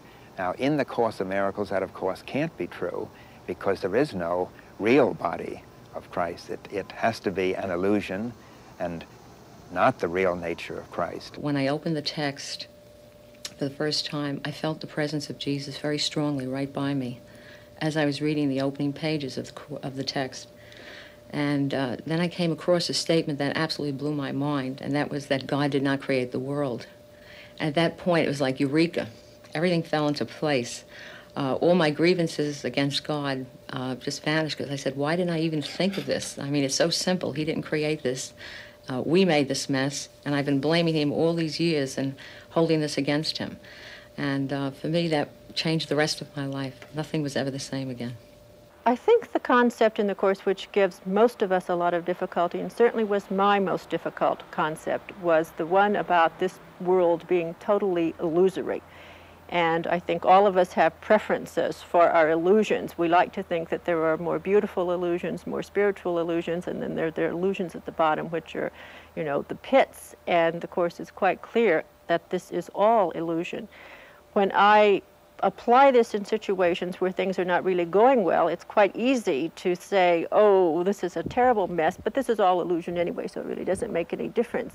On the other hand, on a practical day-to-day basis where one has to cope with human psychology and living in this world, I find that it's helpful not to be terribly hard on myself in looking at my humanness. And the Course also speaks very fully about this in the Teacher's Manual, where it cautions us not to despair because of our limitations, because it says, while it is our function to escape limitations, they will always be with us. Because if we are to be heard by those who suffer, we must speak their language. If we are to be a savior, we must understand what we must escape from. And so not to be too concerned about goals for which we are not yet ready, to ask the important questions and to ask for help when we need it, and to sit silently knowing that we will receive the answers as much as we are able to accept them at the time for our level. So I think it's very important to be aware of our humanness and to know that the Course acknowledges that, and that we are not in these bodies because we are totally perfect, but we are in these bodies because we have lessons to learn. Once you accept his plan as the one function that you would fulfill, there will be nothing else the Holy Spirit will not arrange for you without your effort. He will go before you, making straight your path, and leaving in your way no stones to trip on and no obstacles to bar your way. Nothing you need will be denied you. Not one seeming difficulty but will melt away before you reach it. You need take thought for nothing, careless of everything except the only purpose you would fulfill. As that was given you, so will its fulfillment be. This is an amazing promise. I found that after a while I wanted to rephrase the Course for myself. And so I took passages like this, and the most meaningful affirmation for me came to be one that I would recite as I went down the freeway or any other odd time in my daily life. But I have no other desire, no other ambition, no goal, no nothing. I have no other desire than to know the deepest part of myself and to follow that. And then this kind of statement says, if you do that, everything will be all right. Whatever you need, it will show up, coincidentally, accidentally, whatever.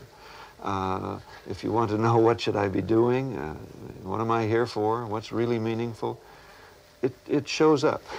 When we say hear or listen to the voice inside, it's just a catchphrase to encompass so many different kinds of feeling. Sometimes I've had the experience of actually hearing, as if there was a voice, say, about over here, but that's been very rare, only 3 or 4 times in my life that I could remember. And then it was quite dramatic. I whirled around. I thought someone else was in the room answering a question I had just voiced. But most of the time, when I listen, the kind of hearing is a feeling. It's words, but the words feel right. They promise joining. They promise an all-win solution.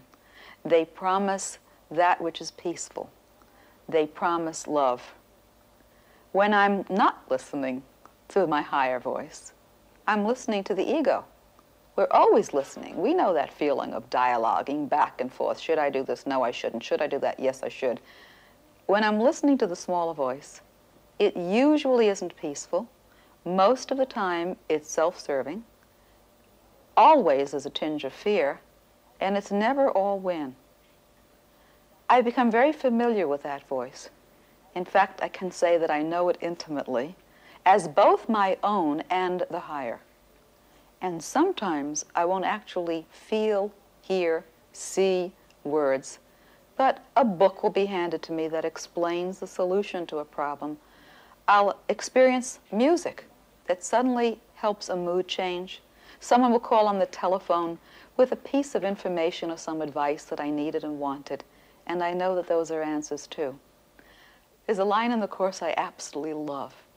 It says, show the slightest willingness, and 1,000 angels rush in to help. And the angels are not just unseen. They're all around us, in many sizes and shapes, and they're each other. 2 of my favorite quotes from the Course are 2 lessons. Number 134, which is, if I defend myself, I am attacked. And the other is 185, or 285, which is, my mind can change all thoughts that hurt. These I have found of tremendous practical value in going through life. And I've also found that in dealing with other people, and especially when we go into the prisons and deal with people who are in prison, that these 2 lessons are very pragmatic, very practical, and are of tremendous value to those people who have found themselves in that situation. In 1969, I was involved in several crimes which brought me to San Quentin, which became my home for 15 years plus. And the crimes were murder, kidnap, 2 armed robberies, and eventually a burglary, violation of a probation that I'd previously had. My youth was kind of spent on the streets as a wild and rambunctious, bravado, scared asshole. My way of getting attention, as it turned out, was to get involved in crime. I had a kind of a exemplary life on one side in that I was doing dancing. I was a professional dancer for 11.5 years, and that was the side that my parents and my family knew. And then the other side that my peers knew was that I was kind of a devilish Dr. Jekyll, Mr. Hyde, running around late at night and committing burglaries and doing drugs and drinking and cavorting around with the so-called bad crowds. When I reached my 21st birthday, I was just a cauldron pot ready to explode, and consequently that's what happened, was I exploded. There's a group out here in Marin County that goes into San Quentin prison every Wednesday night into the minimum security part of the prison. And there's a group that goes in now to the maximum security part every Thursday night. In dealing with these people for the last 2 years, I have seen tremendous change in some of these people who are in prison. Obviously not all of them, but some of them. The course started letting me get peace, letting me relax, and I started experimenting with the lessons that I was picking up and trying them out on people, and I started getting real warmth and closeness and in touch with people. When they hurt, I hurt, not out of sympathy, but out of empathy. I could understand more clearly, having experienced the pain and the degradations and the things that go on in prison, and not pointing fingers that that's their fault. You know, they did that to me, society did that to me, the jury did that to me, the judge did that. I was real clear now that, you know, I did that to me. I allowed myself to become unconnected. I allowed myself to be unloving and unavailable and resentful and bitter and things like that. Once I got that, then it was real clear that it was okay to tell somebody that, you know what, I love you, and be in prison at the same time.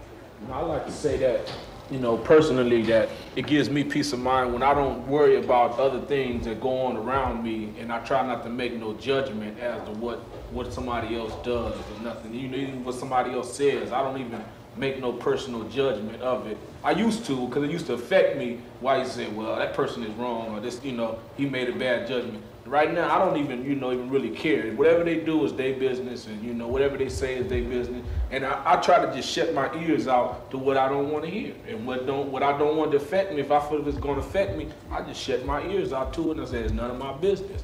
And just wham, bam, and just keep my own inner peace just like that. Rather than turn them off, which I used to do, now I try to listen to them and try to help them out. Because whatever I put out is going to come back. If I help him out, I can help me out, and I'll be better in handling their problem later. Meanwhile, at that time, there will be something constructive going on. For instance, I say, hey, you may be right, he's cussing me out for something he said that I do. You may be right, let me think about that. That takes the onus off. That takes a little bit of the pressure off so this guy can cool off a little bit. Or I'll find some other, I'm just using that for example. But it's important that I try to help him out. I put myself in that frame of looking right at him because he was who I was actually mad at, and said to and repeated it over and over to myself that I could have peace and I could give myself peace in the situation, and I felt a lot more relaxed. I really did, and it brought. I don't feel as mad as I did before. I'll put it that way. I feel a little different. I still have a little bit of hostility in me, but I still have to work with it more. You know, I'm new to it. He just had me so uptight. What the Course does for a lot of people is to get them to know, recognize, almost instantly that they are not acting the way they want to, and they can change their minds because they are aware of that. And that is as much of a help as anything, because it stops you from going in a direction that you inherently really don't want to do. You don't want to be conflicted. Nobody wants to be conflicted. They want to be loving, and they want to love. And if it stops you from being conflicted, which is what it does for an awful lot of people who study this course. The Course in Miracles, through the concepts of teaching love and forgiveness, bring forth a man, when he walks back into society, who wants to give that love, who knows that that's what he'll be getting back. Whatever he gives, he'll be getting back. Love, through the Course, it became a lot more unconditional, a lot more without restrictions or barriers or reservations about whom I give it to, how I give it to him, how often I give it to him, where there's strings attached, where there's no strings attached. Just a real unconditional feeling of goodness, peace, the only right thing to do was to love, regardless of what somebody would say or do or whatever their act was about, whether it was in prison or not, whether he was a guard or not, whether he was a free person or not. whether it was my primary relationship with my wife or not. Love just became very unconditional. Society often wants these men to be punished and wants to ostracize them and keep them locked up forever. First of all, most of them are not going to be locked up. They're going to come back out into the society. What we feel is very crucial is what kind of men or women come back to the society. Are they people that are now have seen the error of their way? Have they eliminated the things that have motivated them, the guilt and so forth? Can they eliminate those thoughts that makes them even want to be criminal?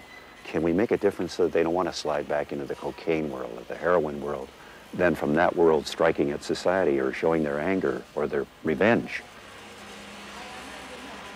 Atonement to me means being able to live with myself, and having gone through a period of not feeling good about that, I think the Course allowed me to get comfortable now with what I choose to share, and I think that what I choose to share now and what I believe my purpose is in that sharing is my experiences, my life, teaching, as it were, that it is okay to love, that it is okay to relinquish barriers and obstacles to love's presence, to allow yourself to experience your fear, because you're not going to die from it. And I'm still working on atonement. Little things keep cropping up now and from the past that I had forgotten about, conveniently. And forgiving myself and continuing the atoning process, to get clean, to be cleansed, to be clear, and to be able to communicate that clarity. The Course, bottom line, is besides peace of mind and direction, is like inner strength. And it's about the determinations and the responsibilities and the challenges that we have in life. And they're all real, and yet they're all illusionary. One of the things I've learned from working with clients in psychotherapy is that they tend to get better when they take responsibility for their experience. And the Course speaks to this very directly. It says simply, I am responsible for what I see. I choose the feelings that I experience, and I decide upon the goal I would achieve. And everything that seems to happen to me, I ask for and receive as I have asked. Now, that's quite a challenge if we're going to accept that at face value. But in fact, it gives us a sense of direction. It points out to us that we need to take responsibility for the feelings we have, and that if I'm angry, at some level that's a choice. It may be out of defensiveness, it may be out of fear, but that basically I can choose whether I want to release that anger, to work it through and move on, or whether I want to remain stuck in it, so to speak. And I think that's sometimes a problem, because in psychotherapy, we often emphasize the importance of expressing anger, but we forget that that's not an endpoint. When a person feels like a victim, it may be very appropriate for them to get angry about it, but it's also appropriate for them to release that and to move on, so that in order to get in touch with our creativity, to be truly creative rather than reactive in our lives, we need to get beyond the position of victim and the position of adversary and angry reactivity into a more creative view of what's possible in our lives, to really decide on the goal that I would achieve and to recognize that freedom of choice. Because as the Course says, we need to acknowledge that we are already free. A lot of the Course is about living in the world in a different way. Also, a lot of it's about guilt. Two of the things, obviously, that cause the greatest degree of guilt in all of us here are sex and money. And while the Course takes positions on nothing, the Course is not a system of behavior. The Course is a system in mind changing. Really, I think what it has taught me regarding those two subjects is that sex and money are neutral things in which I invest my meaning. Like everything else in the world, the body, the world itself, sex, money, whatever else it would happen to be, each thing only has the meaning that my mind gives it. If I make sex a very important thing to me and make it something that I need, I'm giving power to sex that sex doesn't have. If I make money something very important to me, which I did for a good portion of my life, then I make money something that it really isn't. And I think the easiest way to say it is this: the Course in Miracles teaches you to live in the moment. In order to live in the moment, you have to do a couple of things. You must forgive so that you can trust. You must have no defenses so you don't feel that you're going to be attacked. But assuming that you can go through the sequence of no defenses, forgiveness of your brother for what he didn't do to you, and then trust, and you can live in the moment, then all those things become meaningless. Money becomes meaningless because living in the moment is the whole point. Money is a future-oriented thing. Sex becomes something that you do or you don't do. If it's there and you should do it, you do it. If it's not there and you don't do it, you don't do it. It doesn't become something that's more important than it should be. And unfortunately for us, way back for the story of Genesis on through the world, sex has become something that's almost like the serpent. We should hate the serpent, we should hate sex, we should feel guilty when we have sex, we should feel guilty if we have too much money, we should feel guilty if we have too little money. That's kind of absurd. So I think what the Course has taught me to do is to take one step back from those emotion-ridden things and recognize that the emotion that's in there, I put in there, and I can subtract it out, and then in doing so, I can see it in balance.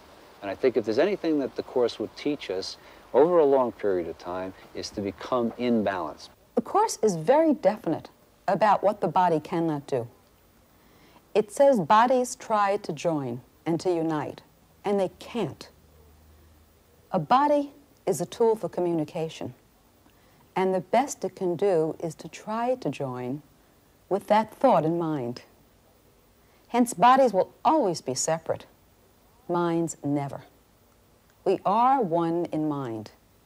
That which we do with our bodies is sometimes very suspect, and there's a lot of bad history involved, anywhere from killing it to using it against somebody else in anger, including sex.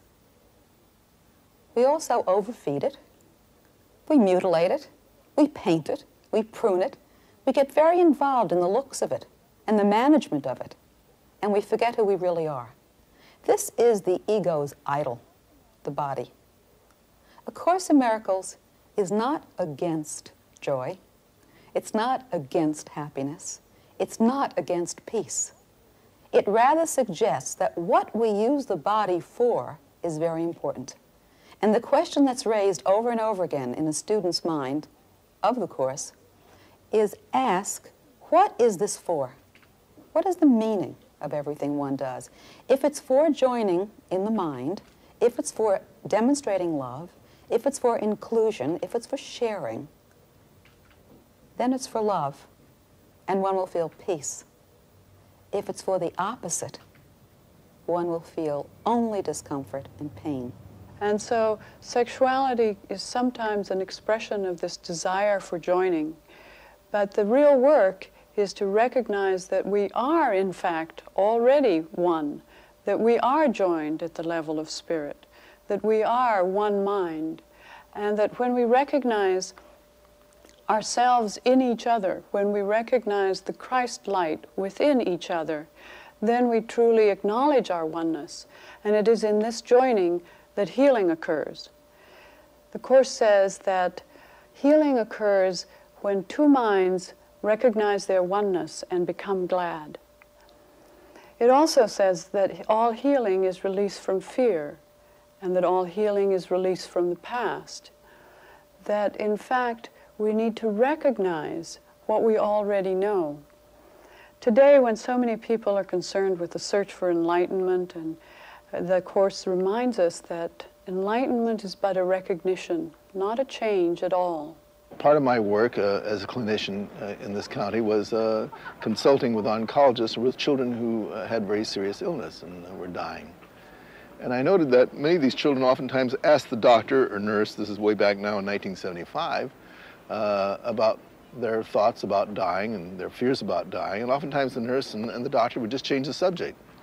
And it occurred to me there needed to be a place where kids could really talk and have an honest reaction. Because oftentimes those same kids would find the person who was the most honest was the woman who was scrubbing the floor, and she would give an honest response.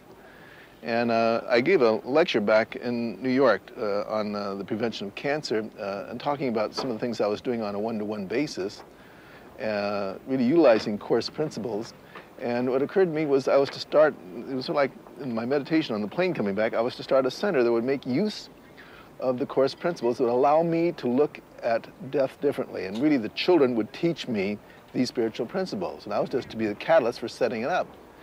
And I set it up really based on the course principles, not saying to children, look, I have a better way of dealing with this than someone else, but I'd like your help. Can we be colleagues with each other about a different way of looking at the world? And maybe it would be possible if you got together with other children and could talk with them about their problems, you could end up helping each other far better than doctors and nurses and teachers. And so we started in that way. The name Center of Attitudinal Healing actually makes use of many of the principles of the Course in Miracles, because what is attitudinal healing except letting go of the negative thoughts of fear and anger and attack thoughts and having them be replaced with love that's always been there. So this is what really attitudinal healing is all about. And that's how the center started in 1975. I thought maybe it would last about a year, and it continued to grow. We began seeing not only children, we began seeing brothers and sisters of children with cancer, and the parents and uncles and aunts and grandparents. And then we began seeing adults with the catastrophic illness. Which meant get away from any kind of guilt you'd have, so you're really free to make new decisions. Wouldn't that help a lot? There are now over 40 centers around the country, in this country and in other countries, centers of attitudinal healing. Get one little thing out. I did say sir because he was a sergeant. I began going around talking about love and God, some things that we don't talk about in medical school. But the majority of doctors, they became very skeptical, very concerned, very wondrous. But what happened was that the families that we were seeing, children who had catastrophic illness, that there was such rapid shifts in their feelings. Their whole family structure had changed so rapidly that these very physicians that were very skeptical began to refer people to us. A couple of years later, the American Medical Association came out and wrote an article about us on their front page of the newspaper that goes to 90,000 doctors, and it was a very positive article. And we began receiving letters from doctors and nurses from all over the country. So there's been a real shift in the perception about our work. And one of the things that's been helpful to me is a quote from the Course that says, "I'm not a body, I am free, for I am still as God created me. The peace of God is everything that I want. The peace of God is my one goal, the aim of all my living here, the end I seek, my purpose, my function, and my life, while I abide where I'm not at home." And children at the center have really been greatly helpful to me at taking another look at the body and seeing the difference between life and death. One child who had sickle cell anemia named Kerry, I was asking him about what he thought about death. He'd come close to death many times. He said, "Well, Jerry, I think what happens when you die is that God has really created a library, and you're a book in his library. And what he does is he loans this book to your parents, and it's on a loan basis. And when the due date is up, that book comes back into God's heart. So you're never really separate from God. And when your time's up, you just go home to the heart of God." And I thought, wow, what a beautiful way of looking at it.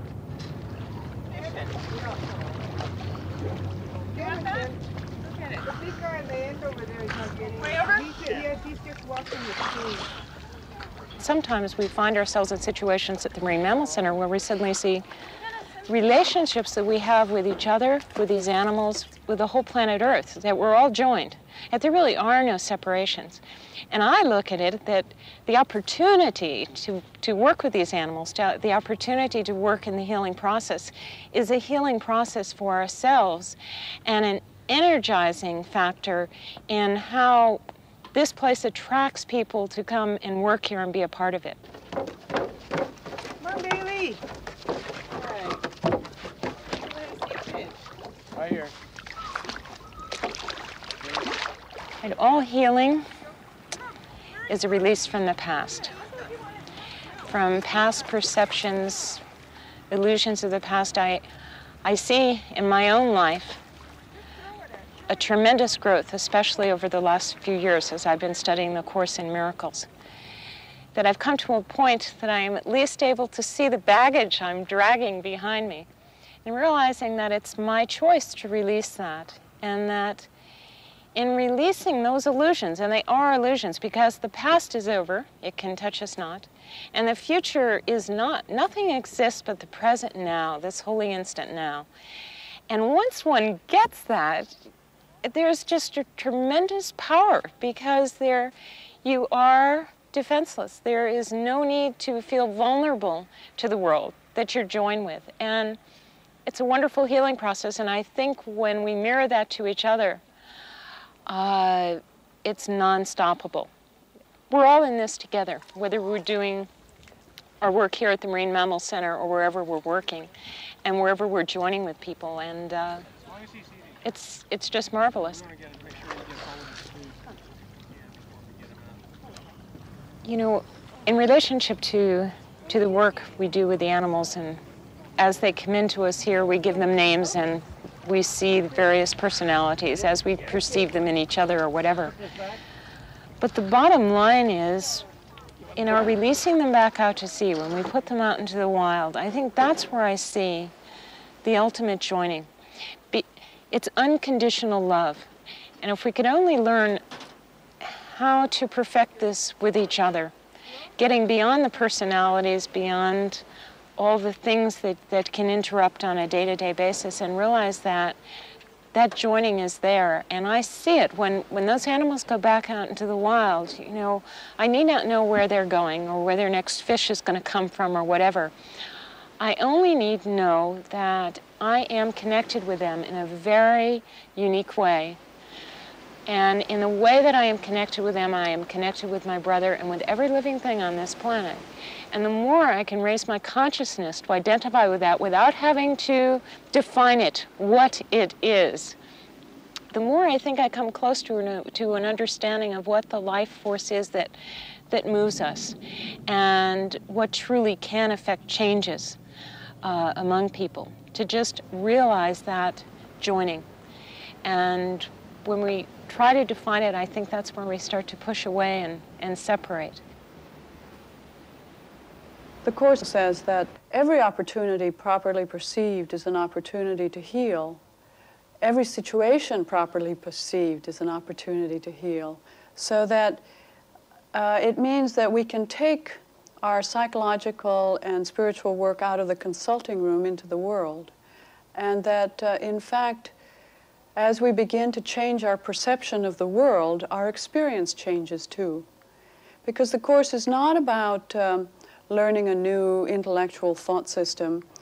It's about experience. And it says that a universal theology is impossible, but a universal experience is not only possible, but necessary. I come from a Jewish family in Transylvania, which is the Hungarian-speaking part of northwestern Romania. I grew up in a town which was 100% Hungarian, and where the Jews were an important minority. I come from a family that was quite wealthy, quite highly regarded, and yet were all very religious Jews. On the way to school and on the way back from school, almost daily, I got beaten up as a child because I was a Jew. I looked just like they did, I talked like they did, and they both beat me up because I was a Jew. I remember when I first saw an SS officer. I was not 13 or just turned 13, and I could not understand why anyone would have a uniform which was decorated with a skull and crossbones, as the SS did. They worshiped death. What was even more difficult for me is that they spoke German. And my grandmother, who was dearest of all to me, was of German-speaking heritage in Transylvania. She could barely speak Hungarian. And to me, the German language and the German culture represented her.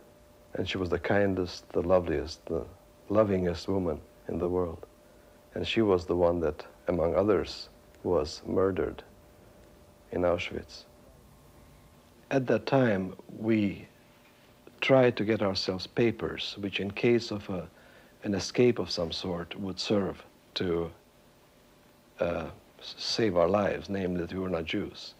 And a Catholic priest who took his life in his hands for doing this agreed to christen us and give us papers as if we had been cradle-born Christians. And that was, even though I was not religious, so-called, I realized much later that it was a terribly traumatic experience for me. It was a total betrayal of my grandfather and grandmother. And so when the war was over, I was carrying all sorts of guilt. First, I found out what had happened to the family that had remained in Transylvania. We were in Romania proper, and all those were delivered to the concentration and then extermination camps.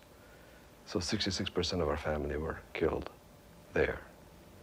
We who survived had to live with the guilt of having survived, perhaps because we had those false papers, perhaps because we turned our backs on our own kindred folk. And I had some major problems to deal with.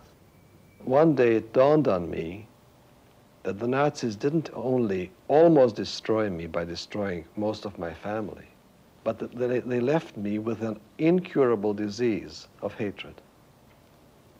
And I didn't want that anymore. And that is perhaps that which made me stay in the course, in spite of the terms which bothered me no end, in spite of the concepts which were terribly difficult for me to deal with and to be with.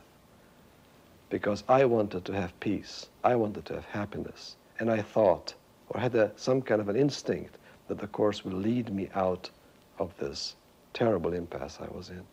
And the course, in fact, did.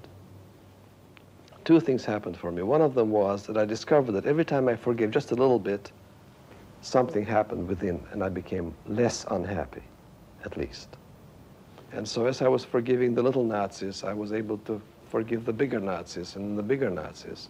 And then in the end, I was able to forgive even Hitler.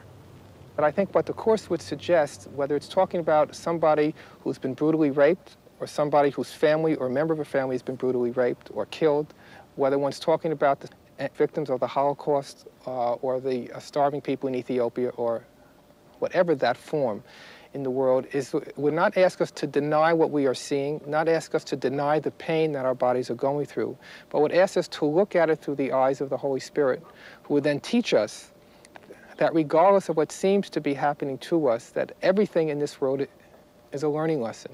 There's a workbook lesson that says all things are lessons God would have us learn.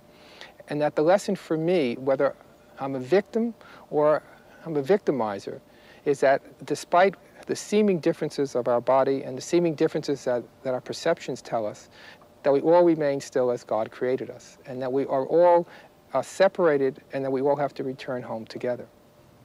And this, of course, would be a glaring difference between the Course's view of, quote, evil and sin in the world and the way most people in the world see it. There is a prayer or invocation in the text which goes somewhat like this. I give you to the Holy Spirit as part of myself. I know that you will be released unless I want to use you to imprison myself. In the name of my freedom, I choose your release, because I recognize that we can be released together. And I add my own only in there, that we can be released only together. And whenever I am in a place where I'm fixed on something that someone did to me, or judge someone, or have trouble to let go of anything, I make use of that invocation and see them in fact being released along with me. I have a visual image, inward visual image of that. And it has worked miracles for me.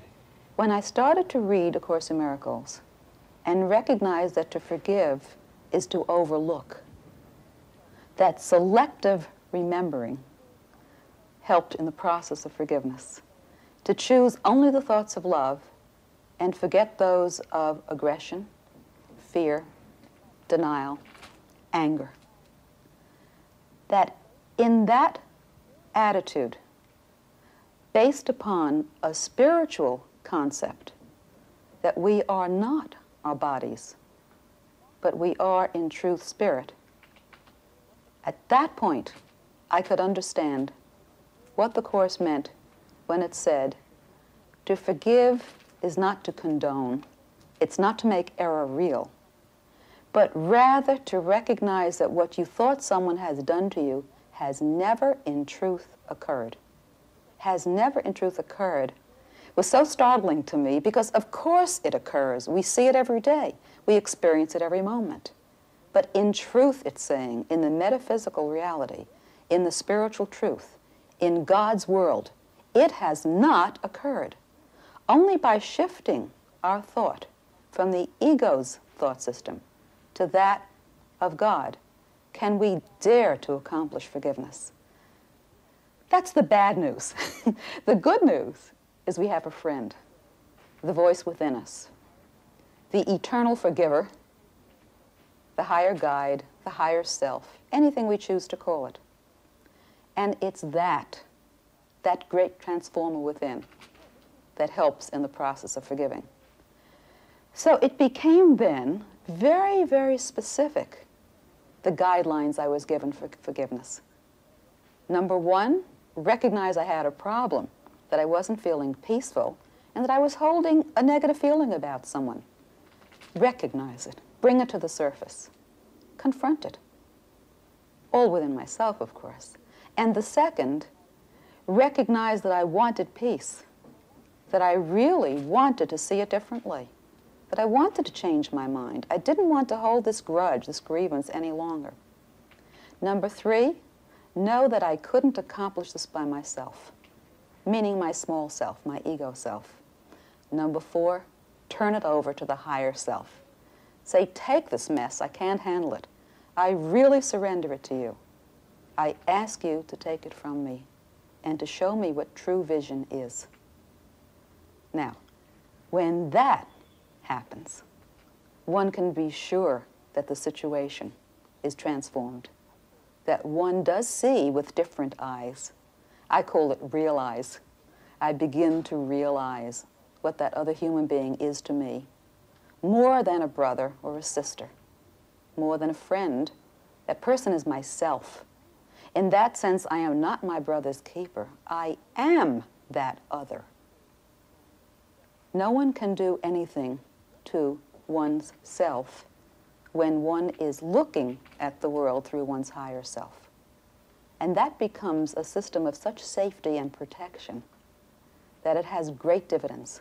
I had worked in the White House with a very peculiar assignment. I was a writer under the administration of President Ford, and I was editorial liaison officer between Ford, Kissinger, and the National Security Council. My job was to advocate the defense budget and the military weapons that were seen as required. In other words, to spread fear. My assignment also was to write the president's religious speeches, love one another. I saw something of a dichotomy. And I also saw what was actually going on within government and in international affairs.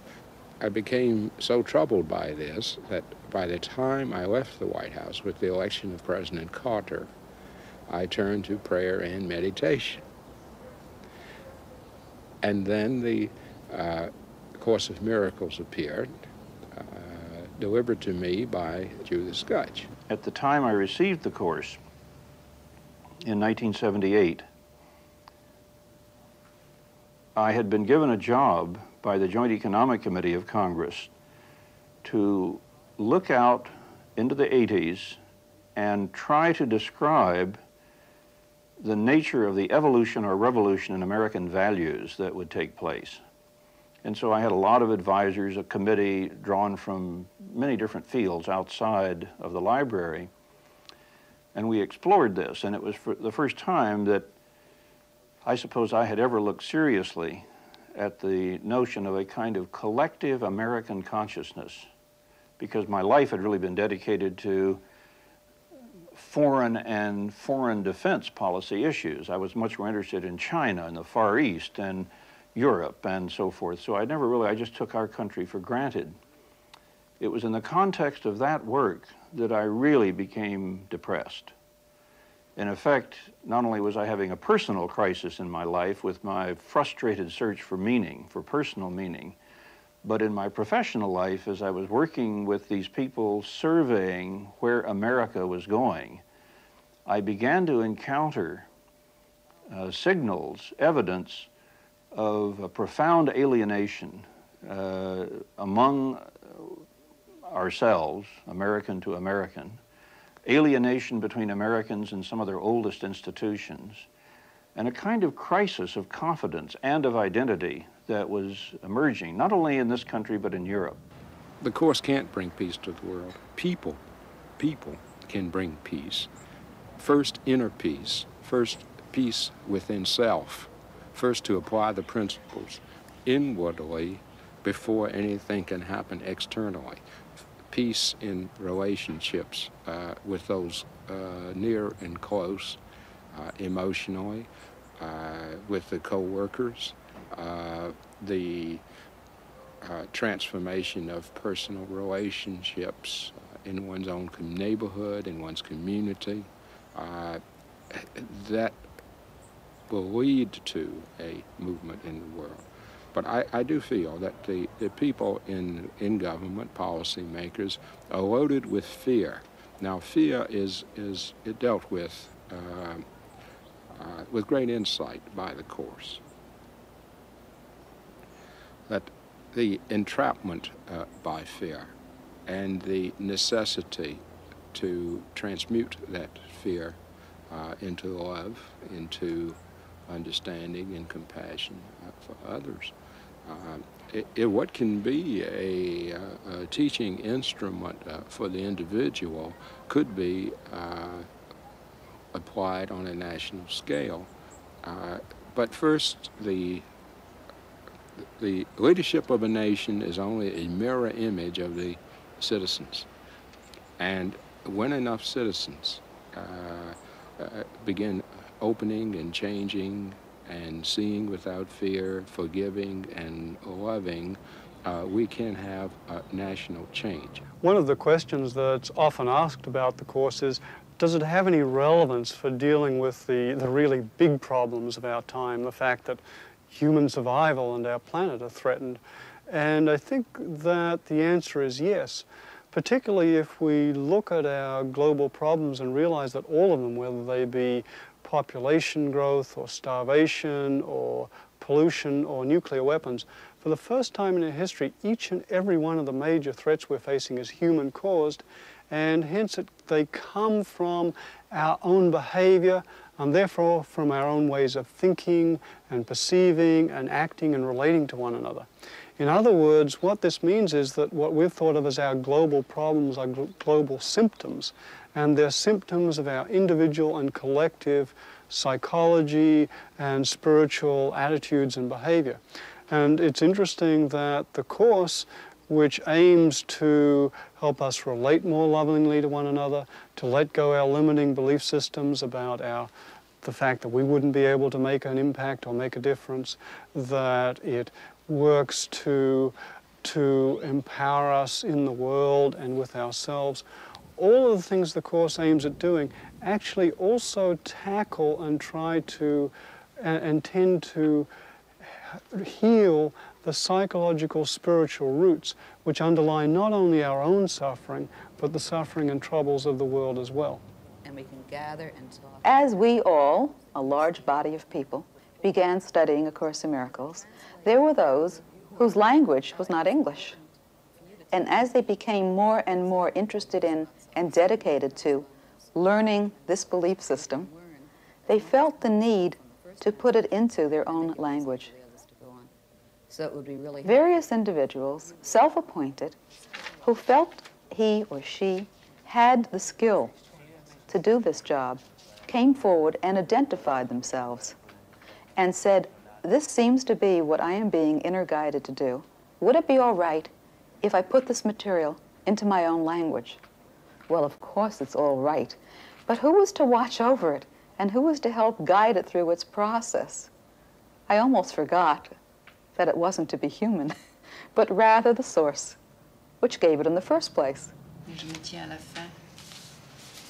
Does that have a connotation, a spatial connotation? The course is now being translated into almost a dozen languages.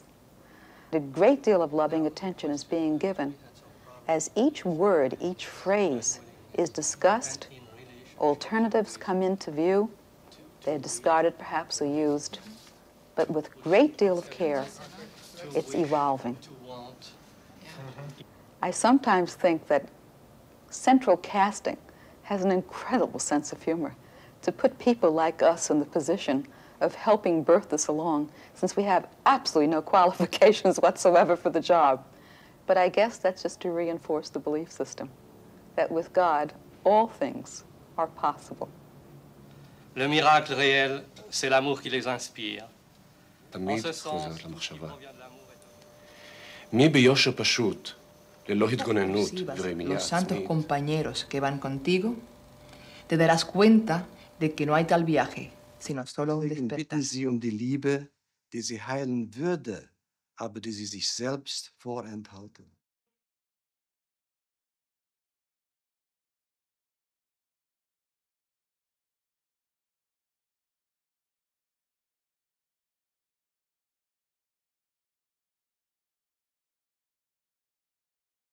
In London, at Westminster Abbey, May 1985, 10 years after A Course in Miracles was first published in the United States. At the invitation of Lillian Carpenter, wife of the Dean of Westminster Abbey, a new edition of A Course in Miracles was launched for Great Britain.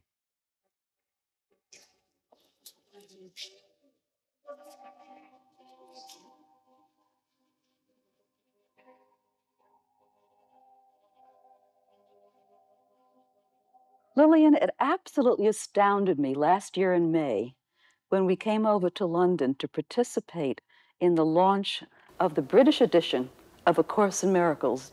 And we sat here in this magnificent Jerusalem chamber. You told us something that startled me so much that I had chills up and down my spine. What was that? I didn't realize that the King James Version of the Bible was translated in this room. Mm-hmm. And it seemed extraordinarily appropriate. And there are other translations done here too, weren't there? Mm-hmm. Yes, the King James's and the Presbyterian Book of Common Prayer began here, and also the modern translation, which is also incredible that it should all come here. And when we had the Scottish people in here, we make them roar with laughter when we say, well, yours all started here. What do you think the significance is of having the launch of A Course in Miracles here in this room? I had no idea it was going to happen. No, I know. And It's a miracle that it happened. Yeah, but what is the significance to you of it happening in this particular place? Jerusalem, city of peace. Well, I think first of all, we were lucky that we were here and Edward was Dean. That's right. That was the first consolation. We were lucky. And then the second thing is that I'd had several groups here reading the Course of Miracles. And when I heard that the paperback was coming out, what more wonderful place than here in Jerusalem Chamber, where these early translations, and it seemed to me as though it was a continuing of the message, but bringing it fresh and new, the same wonderful message, but in the Course of Miracles set out in the way it is. Yeah. And this emphasis on love, which I feel is so important. And we speak so much about love in words, but it's how we use the word. It's something that we feel, and in the Course of Miracles, this brings it home to us so very much. And Bill, you know so much about this. Well, the Course expresses it very simply when it says, teach only love, for that is what you are. Yes, yes. And we begin to recognize that as we begin to teach what we want, then it becomes much more a part of us. Yes, yes. But yet it's got to be expressed through this body, hasn't it? This is sometimes the drawback, isn't it? It seems to be. We make barriers around ourselves. But we can also go beyond them. And in that phrase, teach only love, for that is what you are. First time I heard that, I had to stop and think, what does that mean that's what you are? And then, of course, when you get beyond the feeling that the body is all you are and it's all you have, and recognize there is more, and that's within, then that's what you can extend. I think it's something that you have to struggle with all the time, with yourself, this transformation. And to me, anyway, it is an individual, personal thing, I think, for every one of us. And it may be very easy for some and not so easy for others, but I believe it's an ongoing thing. It's every moment. It can be a moment to express this and to feel it and to know it, that it's alive. It is something that's living, it's real. It's difficult to, I believe, to put your finger on it, to write about it, but Helen did.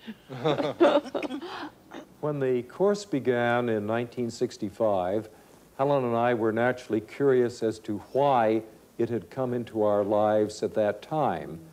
And we received a special message which said essentially that the world was in an increasingly difficult and deteriorating situation, and that there was a celestial speed-up underway.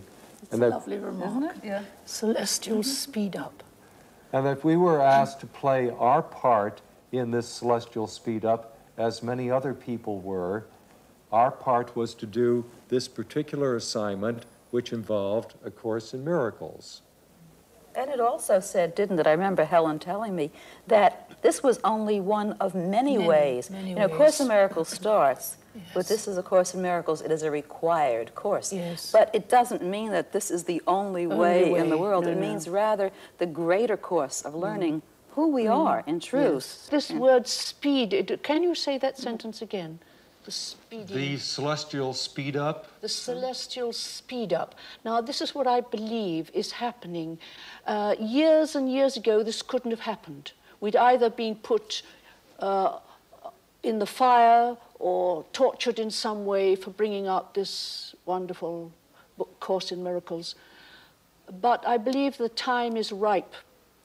All over the world, in every corner of the earth, there's someone reawakening. And we don't know what this speeding up has done within us, because we are able now to accept it, which we wouldn't have been able to do.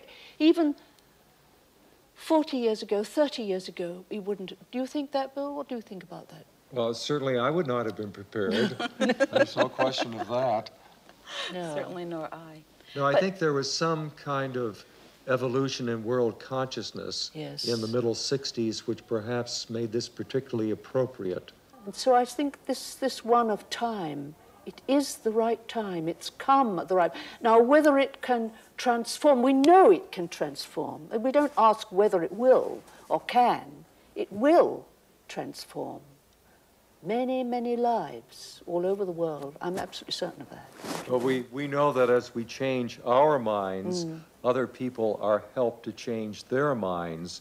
And this is the kind of chain reaction which takes place. Yes. The change has taken place in ordinary people, without any political thing at all. The ordinary person in the street is changing, and the time is ripe for this to be received by them.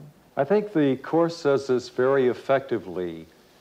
The mind that means that all it wants is peace must join with other minds, for that is how peace is obtained. And I think this expresses the spirit of joy and peace that is a constant theme throughout the Course. And I think this is part of the joining that we're all experiencing, and the joy that goes with that joining.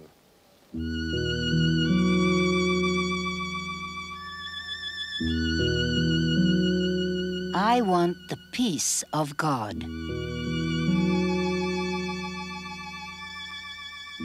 To say these words is nothing, but to mean these words is everything.